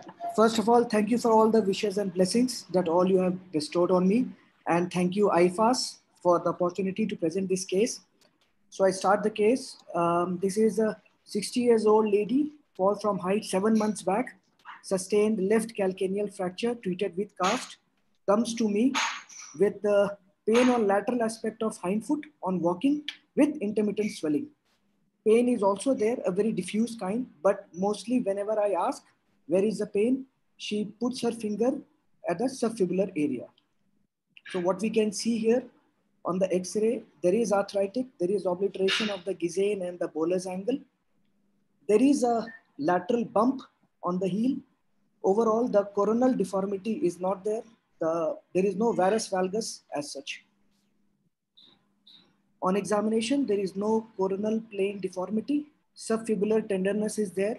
Subtalar range of motion is minimal, just a jog with pain. Ankle range of motion, dorsiflexion is up to neutral, and she is able to squat without any difficulty, pain, or impingement. She is a countryside lady, and squatting is something which she requires. Now, if we look at the talar inclination here, we would appreciate that there is a loss of height of the calcaneus. But at the same time, squatting is all right. So I would like to, okay, I first finish my case. So my diagnosis was calcaneal malunion with subtalar arthritis, lateral wall exostosis, and subfibular impingement, Ramel type 1. And my plan was lateral wall exhaustectomy with subfibular decompression and subtalar fusion. I take the opportunity to give a disclaimer. I didn't have an intra-op photograph, so I've taken the intra-op photograph from Dr. Kamal Dureja sir. So my position, intra-op position was lateral decubitus. Incision was lateral extensile. My steps was first subfibular decompression, subtalar joint preparation, and fixation of subtalar joint with 6.5 cc screw. And these were my final X-rays. Patient is still on follow-up, 6 months post-op. She is comfortable and the lateral pain is gone. No complaints. That's all. Thank you. So I have not done any distraction arthrodesis for her because she didn't have any anterior problem, pain or impingement. Yeah. So Dr. Go, there is someone who is supporting your viewpoint, your comments. Then comments by Tom. I'll make mine short. Rajesh, I don't want the audience to go away with the notion or the idea that a distraction arthrodesis is a bad thing. What I wanted to point out was that it needed to be done well, and it needed to be done for the correct indication. I think with this lady, it's the key thing that I would be concerned about in a 60-year-old who is 7 months post injury and has what seems like subtalar joint pain is alignment. So I would be very careful. I know you said there's no heel varus or no heel valgus, but she's 60, and I would want to be very, very sure and meticulous that her either her Saltzman view or her heel bolus angle, or even better still, a weight-bearing CT. That's what I would do in my practice to make sure that her mechanical axis is normal. And if there's any doubt at all with the mechanical axis, I wouldn't hesitate to do a calcaneal osteotomy with the subtalar fusion.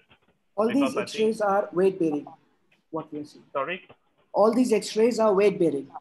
Sure, but what I'm getting at is the coronal view that I would be worried about. So if she has any kind of malalignment either in the tibia or in the ankle joint, which is resulting in the subtalar pain, and not just purely from the trauma per se, I would want to address that as well at the same time. Otherwise, she at 60, she's going to have a risk of ongoing pain as a result, and then you'd realize that it's actually not all coming from the subtalar joint; it's actually coming from the other joints because of a mechanically unsound extremity.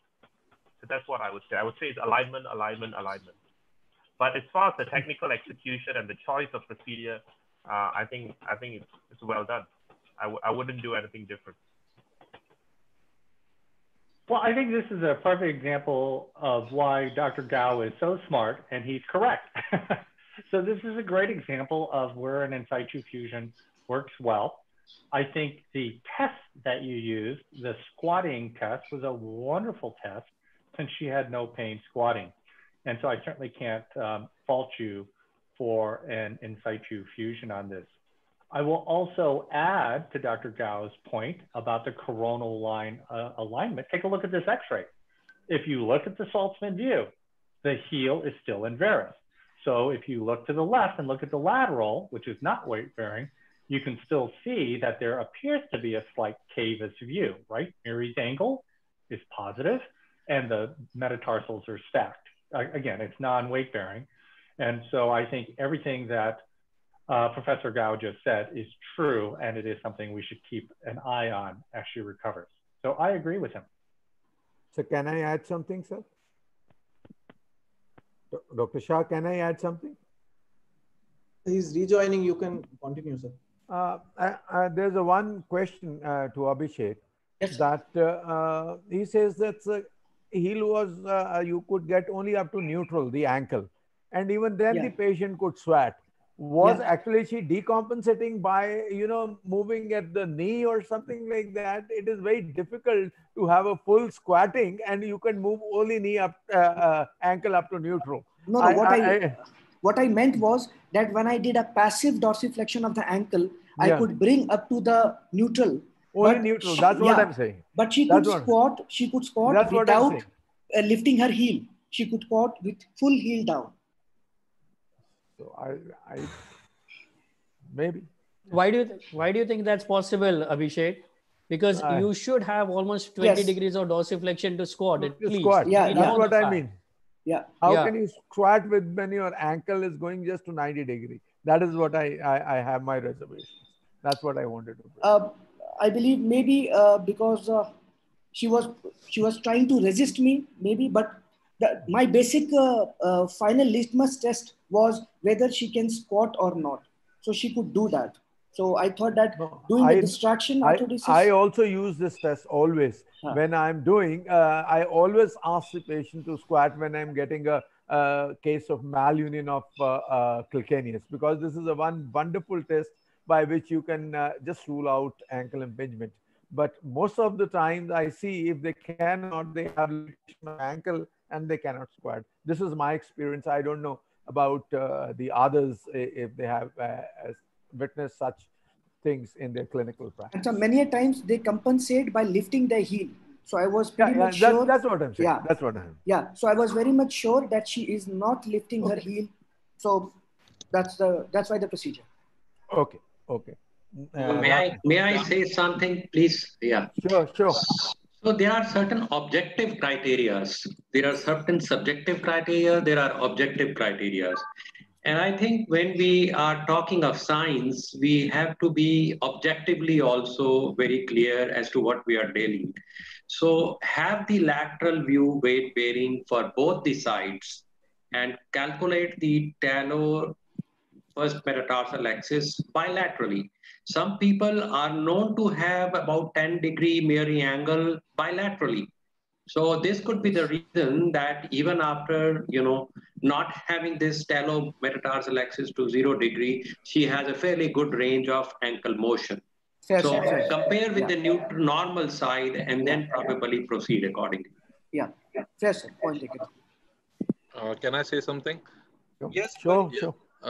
The talar declination, so do we have a consensus that if there is no signs of anterior impingement clinically, but the X-ray shows that there is loss of calcaneal height along with the reduced talar declination, which is not allowing the ankle to move beyond neutral, that we still don't need to do a distraction arthrodesis. We don't need to restore the calcaneal height. And if the patient's symptoms are only lateral, then we can just get away with an exostectomy and an in situ fusion. Is that the consensus? Or I think that because that's the point that's being made here at the moment. But is that, because I would tend to think that restoring the biomechanics is still important, that we need to restore the height of the calcaneum and restore the talar declination, even though the symptoms may not be that acute. As long as the anterior, the dorsiflexion is restricted, I think we need to think of restoring that. But I may be the devil's advocate again here. So I would like the opinion of Gao and Tom. What do you think? I'll go first. So I would start off by saying that it's not an easy decision, because I think when we come to restoring the biomechanics, often with this kind of situation, I find that when we do a distraction arthrodesis and you restore the radiological correction, and the Achilles lever arm as it were, is better restored, the patient tends to function better. But I think it really comes down to the patient selection.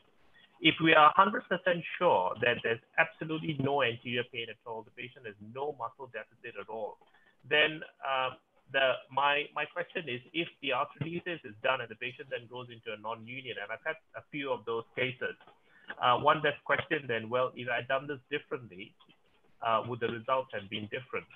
So I don't think the consensus is that we should not do distraction arthrodesis if the patient has no anterior impingement pain. I think the better consensus would be that if we're going to do a distraction arthrodesis, we should do it well. So we know that certain sorts of things don't work very well. For example, as Tom has said, allografts have a higher risk of non-union.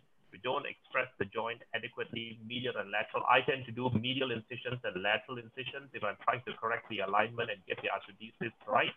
Sometimes I even use a medial distractor to make sure that I don't over tilt it. And I think making sure that the Achilles length is also restored, I think is very important. So I think that's more of the consensus rather than saying we shouldn't be doing distraction arthrodesis. Tom, over to you. Yeah. So, Tom, you want to do some comment, or there's a question for Dr. Abhishek? Let me add to Dr. Gal's comments. Rajiv sir, can Tom take that question? Add to Dr. Gal's comments before we get to the question, because when I look at my fellows or my orthopedic residents, their natural inclination is, of course, to be lazy. And so the natural inclination is, I want to do the in situ fusion and the exostectomy because it's easy. I think the approach is actually, I want to do the distraction and let me find compelling reasons not to do the distraction and to do the in situ. So if I had to look at my practice, about 80% of the cases similar to this would get a distraction with an autograft. when I find compelling reasons not to do it, and this case had very good compelling reasons. One, it had an excystectomy. The lateral wall was a little bit of a buckle and it wasn't a full blowout. So there really was a sharp peak that looked like it was impinging. And number two, she had a very excellent squat test and she was able to squat. So she had two compelling reasons not to do it, and subsequently it became successful. But the case previous, even though they did not have anterior impingement pain, the anatomy was different. And so there was a typical case where it had a great deal of impingement. It wasn't a simple exostosis, it was a whole wall that was buckled. And so there, the natural inclination was to do the distraction. Okay, thank you. And now this brings us to the next case. Before I hand it over to Indrajit, there's a question that do you do gastrocnemius release, Abhishek, in such cases? Or when do you do gastrocnemius release for a distraction fusion?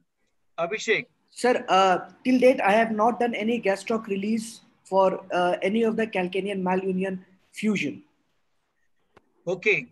The answer to that is that if the case is quite old and you are really struggling to get the length, I have done gastrocnemius recession many times in long-standing calcaneus malunion. Okay, over to you, Indrajit, for your presentation. Right, sir. Yeah.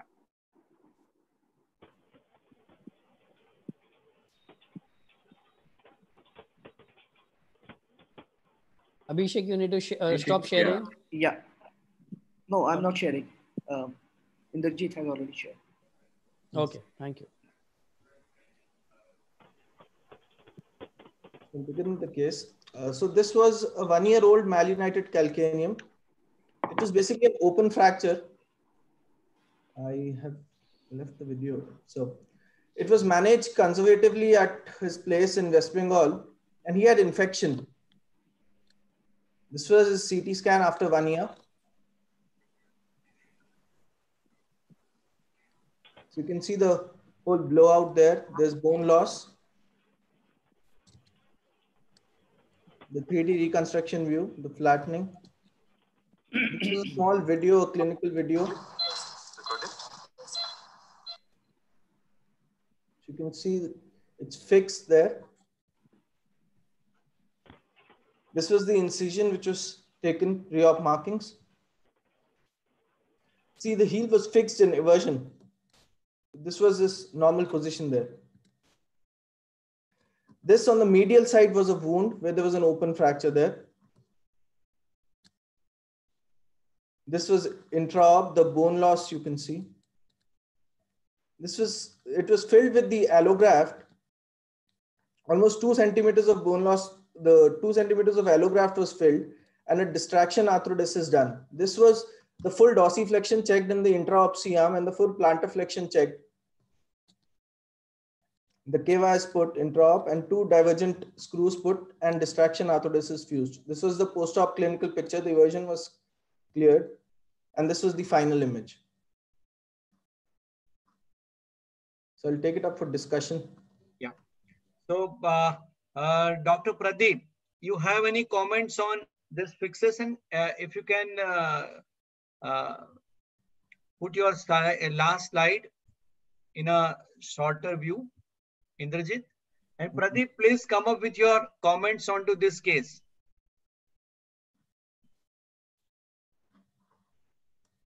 Pradeep sir is not here, sir. Yeah, Pradeep. Yeah. Hello. Yes. Yeah. Yes, I'm here. Indrajit, if you could put your last images of your case. Yeah. We are seeing a very magnified view. I think, is that okay now? No, it's not okay. Yeah, that's fine. Okay. Okay, go ahead.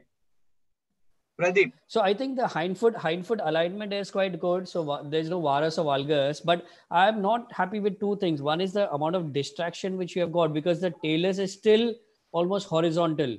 I would want to see a more inclined talus and the Meary's angles if you would have it a much better way. That's the first part. And the second is I probably had some lag, but I did not see actually a proper iliac crest bone graft as a block, a trapezoidal block I would put in. That really gives my distraction to the subtalar joint. Third, the fixation. It is almost starting at one point of at a single point from the posterior tuberosity and diverging. I would have wanted to have two different starting points.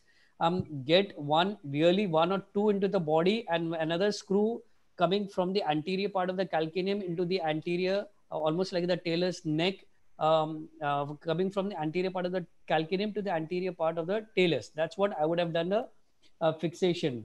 That's what I would have done it. Thank you. Dr. Tom, your comments, your guidance to this youngster?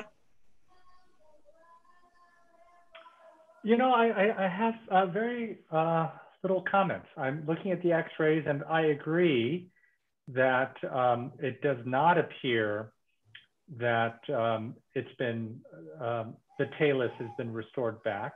It still looks flat, but other than that, I'm pleased with the fixation and I'm glad there's graft in there. I wish I could have gotten more height, but sometimes you're limited in what you can do. Yeah. Kamal, your comments, your advices? You have to unmute yourself. Okay. Somebody, okay. Is it fine? Yeah, go ahead. Yeah. So if we go back to the CT scans, the primary goal before correcting these malunion is to study your CT scans well.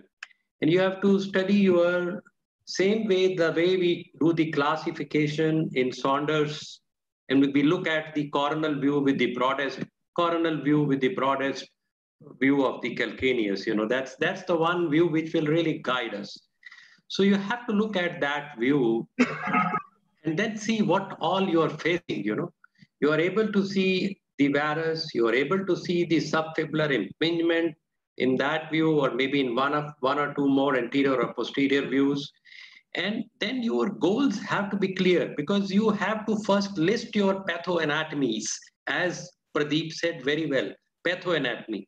So unless you have your pathoanatomies listed, you probably will miss out doing one thing or the other. So in all the presentations, if the viewers, if the young doctors, they are first listing the pathoanatomies and then telling us how step by step they dealt with those pathoanatomies, and then probably everybody who is new to malunion will understand it well, and that's how also the error would reduce in correcting these malunions. Quick comments by Gaw, followed by his presentation.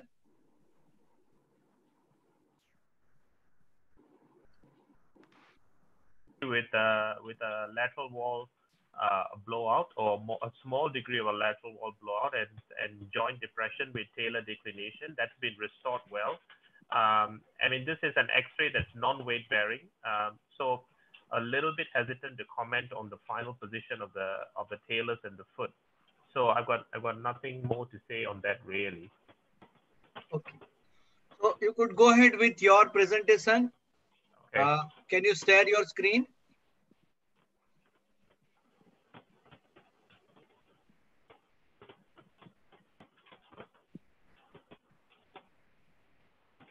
Can you see it, Rajesh?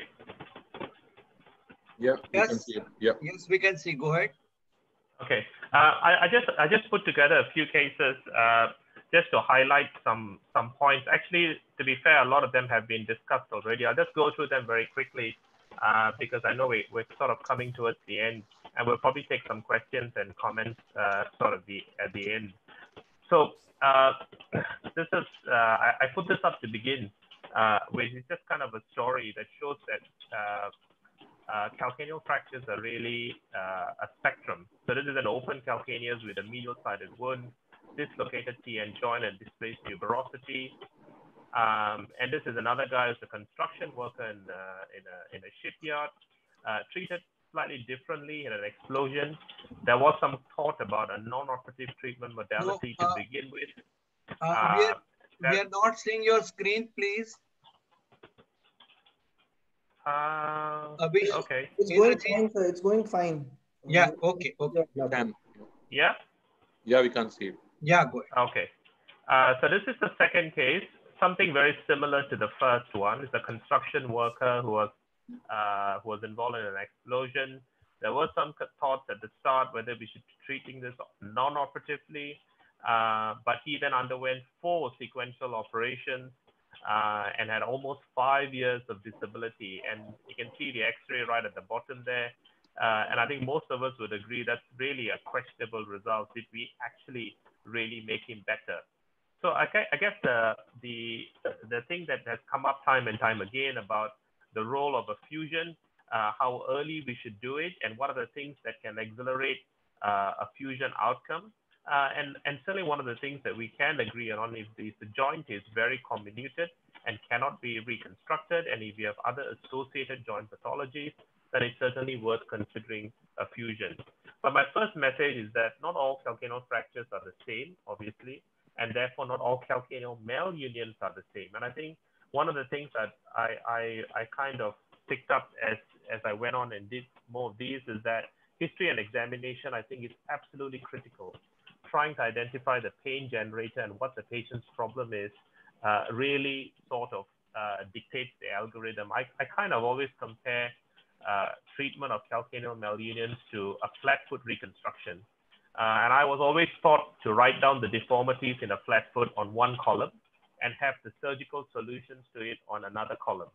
And you would address the individual parameters of deformity with each surgical solution. And I think the way I kind of look at calcaneal malunions is the same. And that's why I find classifications, certainly whether it's the Zwift or the Romelt or even the Sanders one, not hugely useful in terms of dictating treatment. So I just want to highlight a point with a case illustration. It's a 47-year-old involved in a road traffic accident, multiple different injuries, open fractures as well. And he underwent a calcaneal fracture fixation and an IM nail of the tibia. I saw him about three and a half months down the line. That's his nail in his tibia.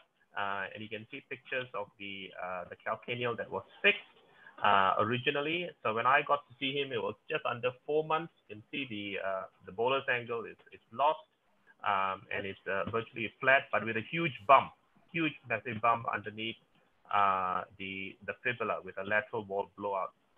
And that's the CT, which confirms that subfibular impingement with that widened heel. And then 7 months down the line, he comes back to see me. He lives outside. He's not native to Singapore. He's got a tibia that hasn't healed, questionable at 7 months. So he then goes back to his native country, has the tibia nail revised. The tibia then progresses to heal, but he still complains of foot pain. The subtalar joint is painful, so he has the subtalar fusion done in the same setting as having his tibial nail revised. And that was what's done. The tibia then goes on to heal, but the picture on the right shows what was done for the subtalar fusion, but that continues to be painful. He still has a non-union with lateral wall impingement, and that is partly because the alignment wasn't quite restored. And so I got to him and ended up having to shift the heel further, medialize the lateral side of the calcaneus, but also to reduce the subluxation joint with a revision subtalar fusion. These are some II pictures taken from the time of the operation. I don't have the final pictures, I'm afraid. So I think this case kind of illustrates the detrimental effects or the consequences of malalignment to begin with. So my second message is that alignment should really be corrected at the earliest available opportunity, and that is really possibly at the time of the acute fracture, if possible. And if not, then it continues to come back to haunt us. This is a 27-year-old construction worker with a closed injury 6 months ago, heel and forefoot both in varus. And we've kind of seen a similar case already, but this is slightly different. This patient, so I ended up doing a calcaneal osteotomy and subtalar fusion, not truly appreciating the consequential effects on the midfoot and the forefoot. 5 months down the line, his forefoot is still insupinated. He continues to walk on the lateral border of his foot. And so I come back and end up having to derotate the midfoot onto the hind foot with, at the level of the navicular cuneiform joint. So the late fusion, we've talked about this already. I'm not going to dwell on this a lot, but in trying to correct the alignment, restoring the height, reducing perineal compression, I think these are amongst the goals of late fusion. In my practice, I would do more of a J rather than an L-shaped extensile incision. I find the flaps easier; they heal better. Sinus tarsi and a calcaneal osteotomy, I would do 2 incisions to try and address both. I wouldn't hesitate to do a medial and lateral incision. We've talked a lot about bone block or no bone block. I won't dwell into that a lot, but I think patient selection is very important in trying to make that decision. When I'm doing a medial incision, I go down the bed of tip post-tendon and through the deltoid ligament. It gives me better control of the heel in its correction and the shift. And a lateral incision would be 2, would be a lateral oblique incision centered over the lateral wall of the calcaneus, and also one the sinus tarsi to help me with the subtalar fusion. And this is an example of the type of shift that you can achieve with the calcaneal osteotomy and trying to restore a mechanical axis. And then fixation with screws, headless compression screws, and this is what I typically use. And that's just an example of a tuber that is in varus and been shifted through the mid-body of the calcaneus. And finally, this is just an example of an interposition bone graft that's used. And I think this is a learning point for me as well. Perhaps for me, the thing that I would change really moving forward be a bit more of tricortical iliac crest graft rather than allograft. Which may be the reason why I have seen some non-union when doing these kind of distraction procedures. So my third message is heel slide and arthrodesis are useful adjuncts to achieve alignment. Keep in view gastroc recessions and supramal osteotomies. I do a fair number of gastroc recessions in conjunction with these procedures to try and get the alignment better, but always look at the mechanical axis, and I think that's very important. And that's it, Rajesh. Thank you very much, Go. And we know that it is like almost 12:45 a.m. in Singapore. Right. So thank you very much for being with us. And before we move further to both the foreign faculties, can we have extension of another 15-20 minutes more, Dr. Go and Dr. Tom? Yes. I'm available. Okay, so Dr. Tom, your comment on to the last case by Go. He uses both medial as well as lateral approach. So I enjoyed the presentation. I think the takeaway messages were perfect. The combination of a medial lateral incision is difficult for me because going medial, I just find there are so many nerves and so many vascular structures that I tend to shy away from the medial approach. But looking at the way Dr. Gao presented that certainly is an option, and it's something that I may try the next time. It is important to get a full understanding of your anatomy in the abnormal sense to make sure you're able to correct it into the normal sense. And that's the takeaway message that I got from the presentation. So I thought it was terrific. Yeah. Any question, Maninder or Kamal or Pradeep? Any question to Dr. Go? Yes, Maninder. I have a question to all the panelists and Dr. Rajiv Shah, you as well. Have you had experience with 3D printing of the calcaneal malunions and to design where the osteotomy exactly should be? Because what we need to is to restore the exact anatomy back, and that's what the aim should be. And I've had a few cases where Pradeep also showed a case in his presentation of a 3D printing, and I think it really adds on to the 3D visualization along with the CT scan, a 3D printed model of the calcaneum. I don't know whether, I just like the opinion of the house of what, if you've had any experience with that. Yeah. So may I? So Maninder, so far as I am concerned, Yes. I do not know. Maybe because of vast experience of managing malunions, I had never had experience of using 3D printing. I have used 3D printing for so many of deformity correction, where I really need triple osteotomies. I've used 3D printing for total talus replacement or for avascular necrosis of the talus. But I've never had any occasion where I've used 3D printing for calcaneus malunion. But the opinion of other panelists. So yeah. So in right 2020 only, there is a paper by Remelt. I think we all acknowledge that the work done by Remelt on Malunion calcaneum is really phenomenal. He is the one who came up with this classification of grade 1, 0 to grade 5. So he writes right in the beginning in the assessment, he says, you don't need even 3D reconstruction to analyze your case. You just need a 2D reconstruction. So the printing is a step ahead, and he clearly says that 2D reconstruction is enough. And actually you start analyzing your pathoanatomy. You can do, I think, very well, you can analyze all your cases in 2D reconstruction.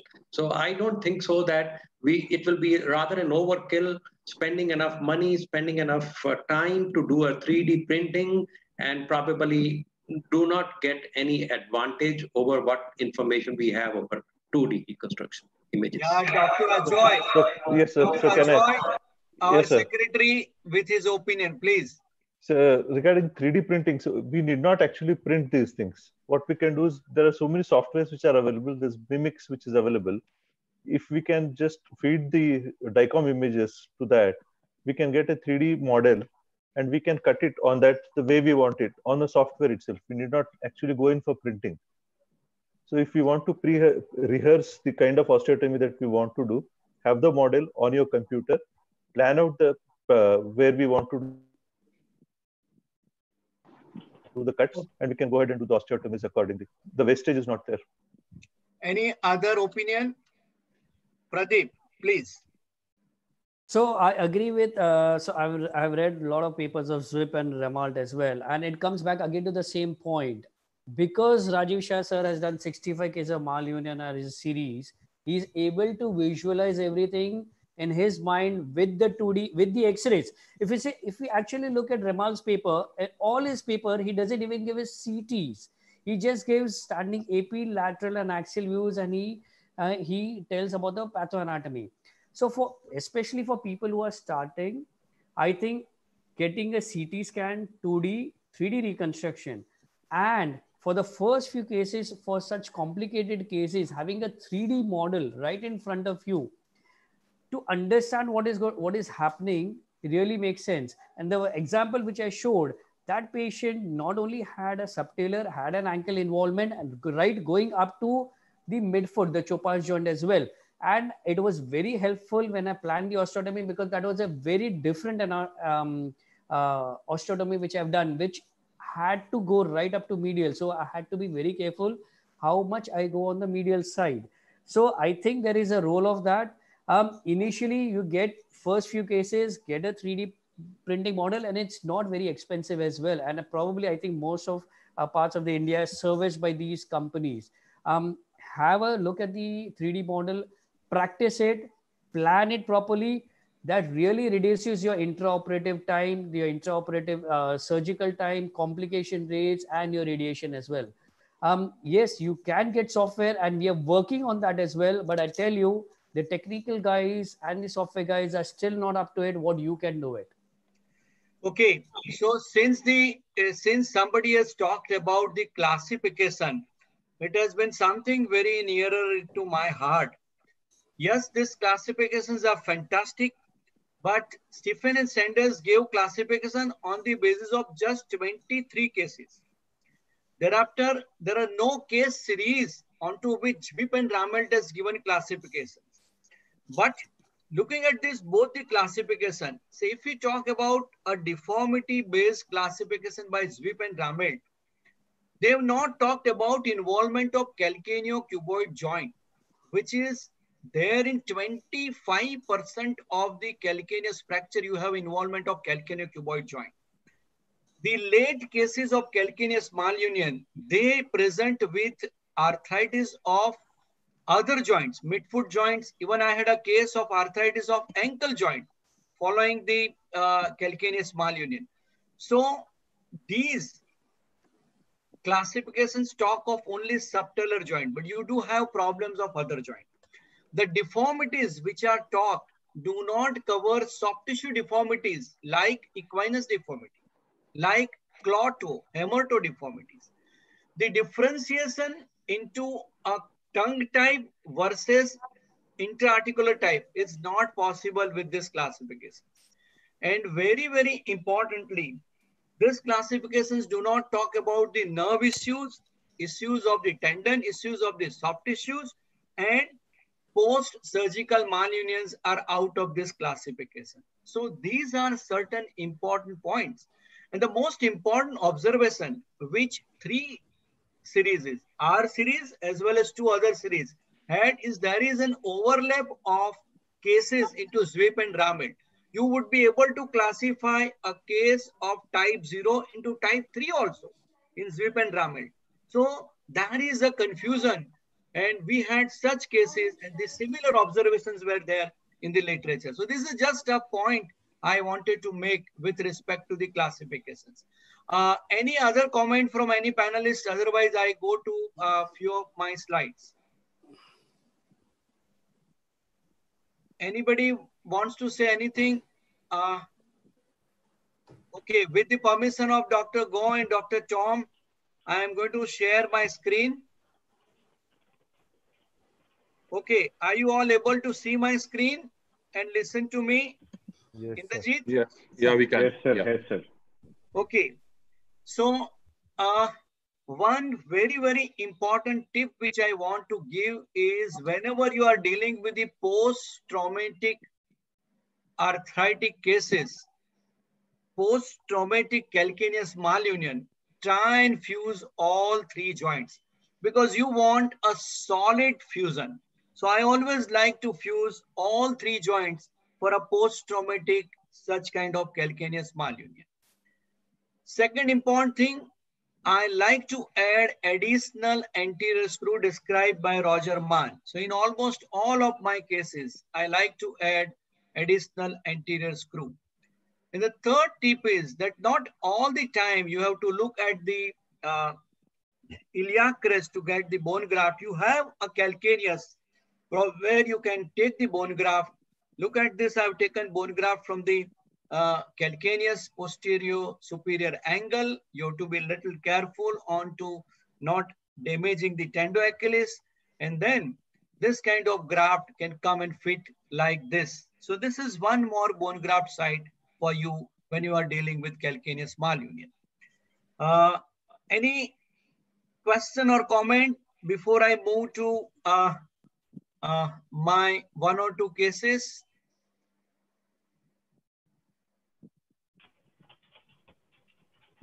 Okay, so I move further with one or two cases.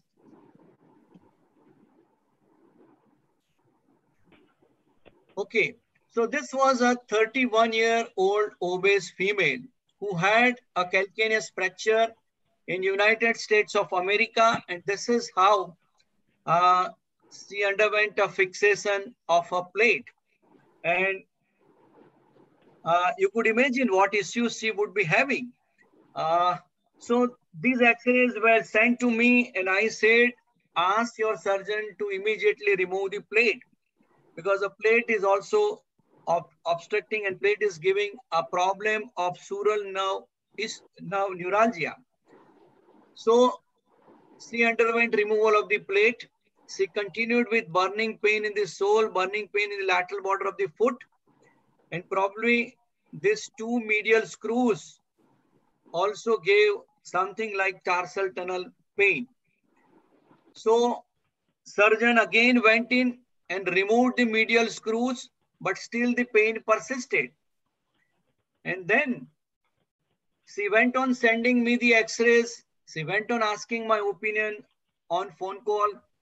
And then I said, no, you need to come down. So she came down. This is the standing X-ray showing subtalar joint arthritis, talar dorsiflexion, contracture of the tendoachilles, heel was into varus, there was shortening of the heel, there was sural nerve injury, there was posterior tibial nerve injury.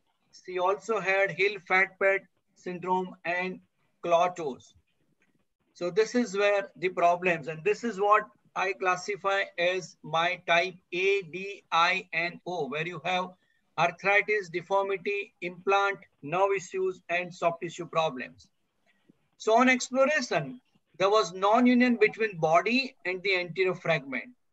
And subtalar arthritis was also there. So what I did, I took 2 iliac crest bone graft and then a bone graft between anterior process, anterior part of the body and anterolateral portion, and the bone graft between talus and calcaneus were put in and they were fixed. So body and anterior fragment graft, a graft between talus and body. Patient also underwent a medial exploration, neurolysis and tarsal tunnel release was done. And she also underwent claw toe correction like this and went on to heal. The second case was a case which was about 12 years post calcaneus fracture. He presented to me with a subtalar joint arthritis, shortening of the heel. As you can see, there is talar dorsiflexion also. There is a plantar exostosis, which required a separate plantar approach. Tendoachilles shortening, heel was into valgus, then varus. He had a claw as well as hammer toe, and he had a medial exostosis, giving rise to secondary tarsal tunnel syndrome. And then this case required multiple surgeries, distraction subtalar joint fusion, talar dorsiflexion correction, plantar exosectomy, correction of the heel valgus, medial exosectomy, tarsal tunnel release, and correction of the claw toe. And the third case had a subtalar arthritis, arthritis of the calcaneocuboid joint, heel varus, lateral wall exostosis together with the claw toe. And then with this kind of an extensile lateral approach, which was taken dorsally and distally, I did a dowel type calcaneocuboid fusion with packing of the bone grafts taken from the proximal tibia and did a calcaneocuboid plus talocalcaneal fusion. So distraction subtalar fusion, in situ CC fusion, lateral and posterior wall exosectomy, correction of the heel varus, hammer toe and mallet toe correction, like this. So this is how the ultimate end result was there. So before I go for 5 cases where I just want rapid fire round in view of having opinion of panel, is there any comment? Is there any question? I would, be keen to answer that. So then there was a question, sir, that how you go into the anterior and the middle facets when you're doing the subtalar arthrodesis. Yeah, so whenever you're going to do subtalar arthrodesis, you can definitely reach to the anterior and middle facet easily. You just have to go beyond your sinus tarsi region, and then there you find your anterior and middle facet. You might even in a beginning, if you are if you're not experienced, you might like to extend your incision and go up to the middle and anterior facet. I have a question. Yeah, please. Yeah, sir, with all this complex correction in the hind foot, you do the forefoot correction also in the same sitting, or you give it a try of physiotherapy and see whether things get corrected on their own or do a later stage? No, I think forefoot correction, all these corrections in all these cases I've done in single sitting. But I think it could be a good idea where you could think of doing it in a stage manner. I don't have any objection to that. Another question by Dr. Kamal Dureja, sir, himself. Yeah. What do you do to the sural nerve if there is sural nerve neuritis? Yeah. So most often than not, if there is an offending implant, you just remove the implant. That works well. Or else in 1 or 2 cases, I've gone proximally and I've done resection of the nerve and burial of this nerve into adjoining tissues. I would like to have comments of Dr. Tom followed by Dr. Gao onto these 3 cases. Rajiv, what a nice job. I mean, those are very difficult cases, and I'm glad you identified the anatomy, and I agree with the way you address them. I am also impressed, especially in the first case, how well you dealt with the soft tissue, because when you look at the lateral border of her foot with all those incisions, I mean, it takes courage to make another incision laterally in that area. Go. Rajiv, that's phenomenal. I mean, I think the combination of deformities is huge. And I think that question that came earlier about it doing in a stage fashion, just give us some thought where, you know, especially for those starting out with this sort of a problem, I think is a good approach. My question is, have you had experience whereby doing a deformity, especially in cases like this where there's severe soft tissue contracture on one side, or even nerve-related issues on one side, by doing a deformity correction, you then end up with a traction phenomenon on the opposite side? No, not really. In fact, all these cases I had to go medially also. If you see, 3 out of these 3 cases, 2 cases I had gone medially and I had done the medial release. The case like Dr. Vache showed, the kind of an osteotomy, I mean, kind of the correction he aimed with the lateral sided osteotomy. I would also like to go like your approach, Ko, where I am going to put in a medial as well as lateral approach for the correction of such a kind of bad deformity. If you remember, the tuberosity was displaced quite medially in Dr. Gurunath's case, which I would have gone with a medial as well as lateral approach. So many times I am obliged to go medially as well as laterally. So I has had no issue of traction onto the tissues.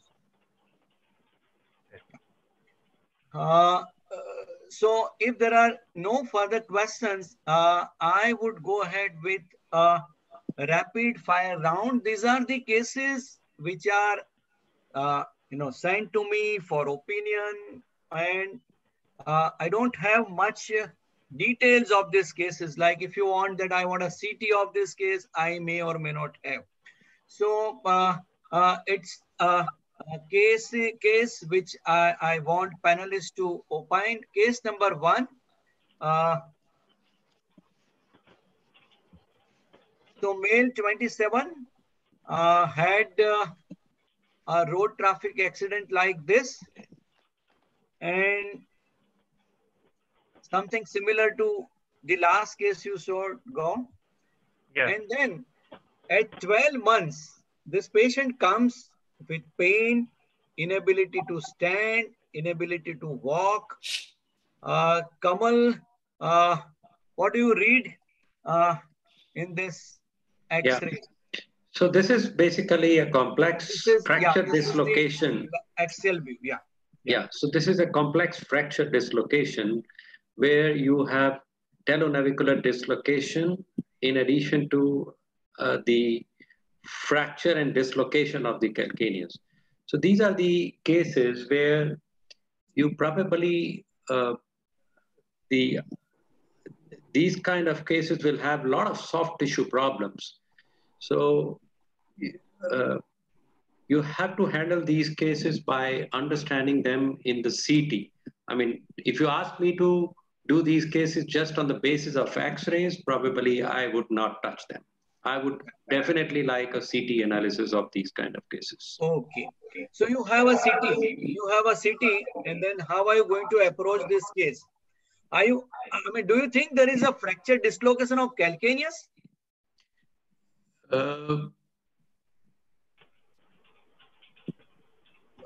Is there a dislocation of calcaneus in this case?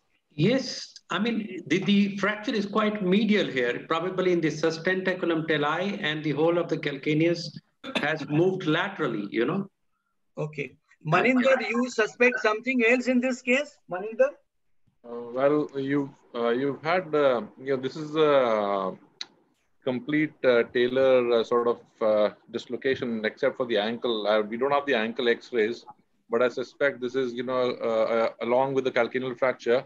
The whole of there is a midfoot. You see the calcaneocuboid joint is still out and arthritic. There is loss of the talar head with the talonavicular arthritis, and the talus is talonavicular articulation is completely disjointed and out of line. So this is a severe injury. Sort of, it's a midfoot, hindfoot, and ankle. So there's ankle arthritis now as well in the lateral view. So this is something which we need to clinically assess. What are the clinical ankle movements? What are the midfoot movements? What is the position of the foot? Is it plantigrade? And what is the position of the forefoot as compared to the hindfoot? And then we have to plan for a correction to get a plantigrade foot, because at the moment it looks like the calcaneum is not really weight bearing on the heel, on the back of the heel. It's more weight bearing on the middle part of the calcaneum.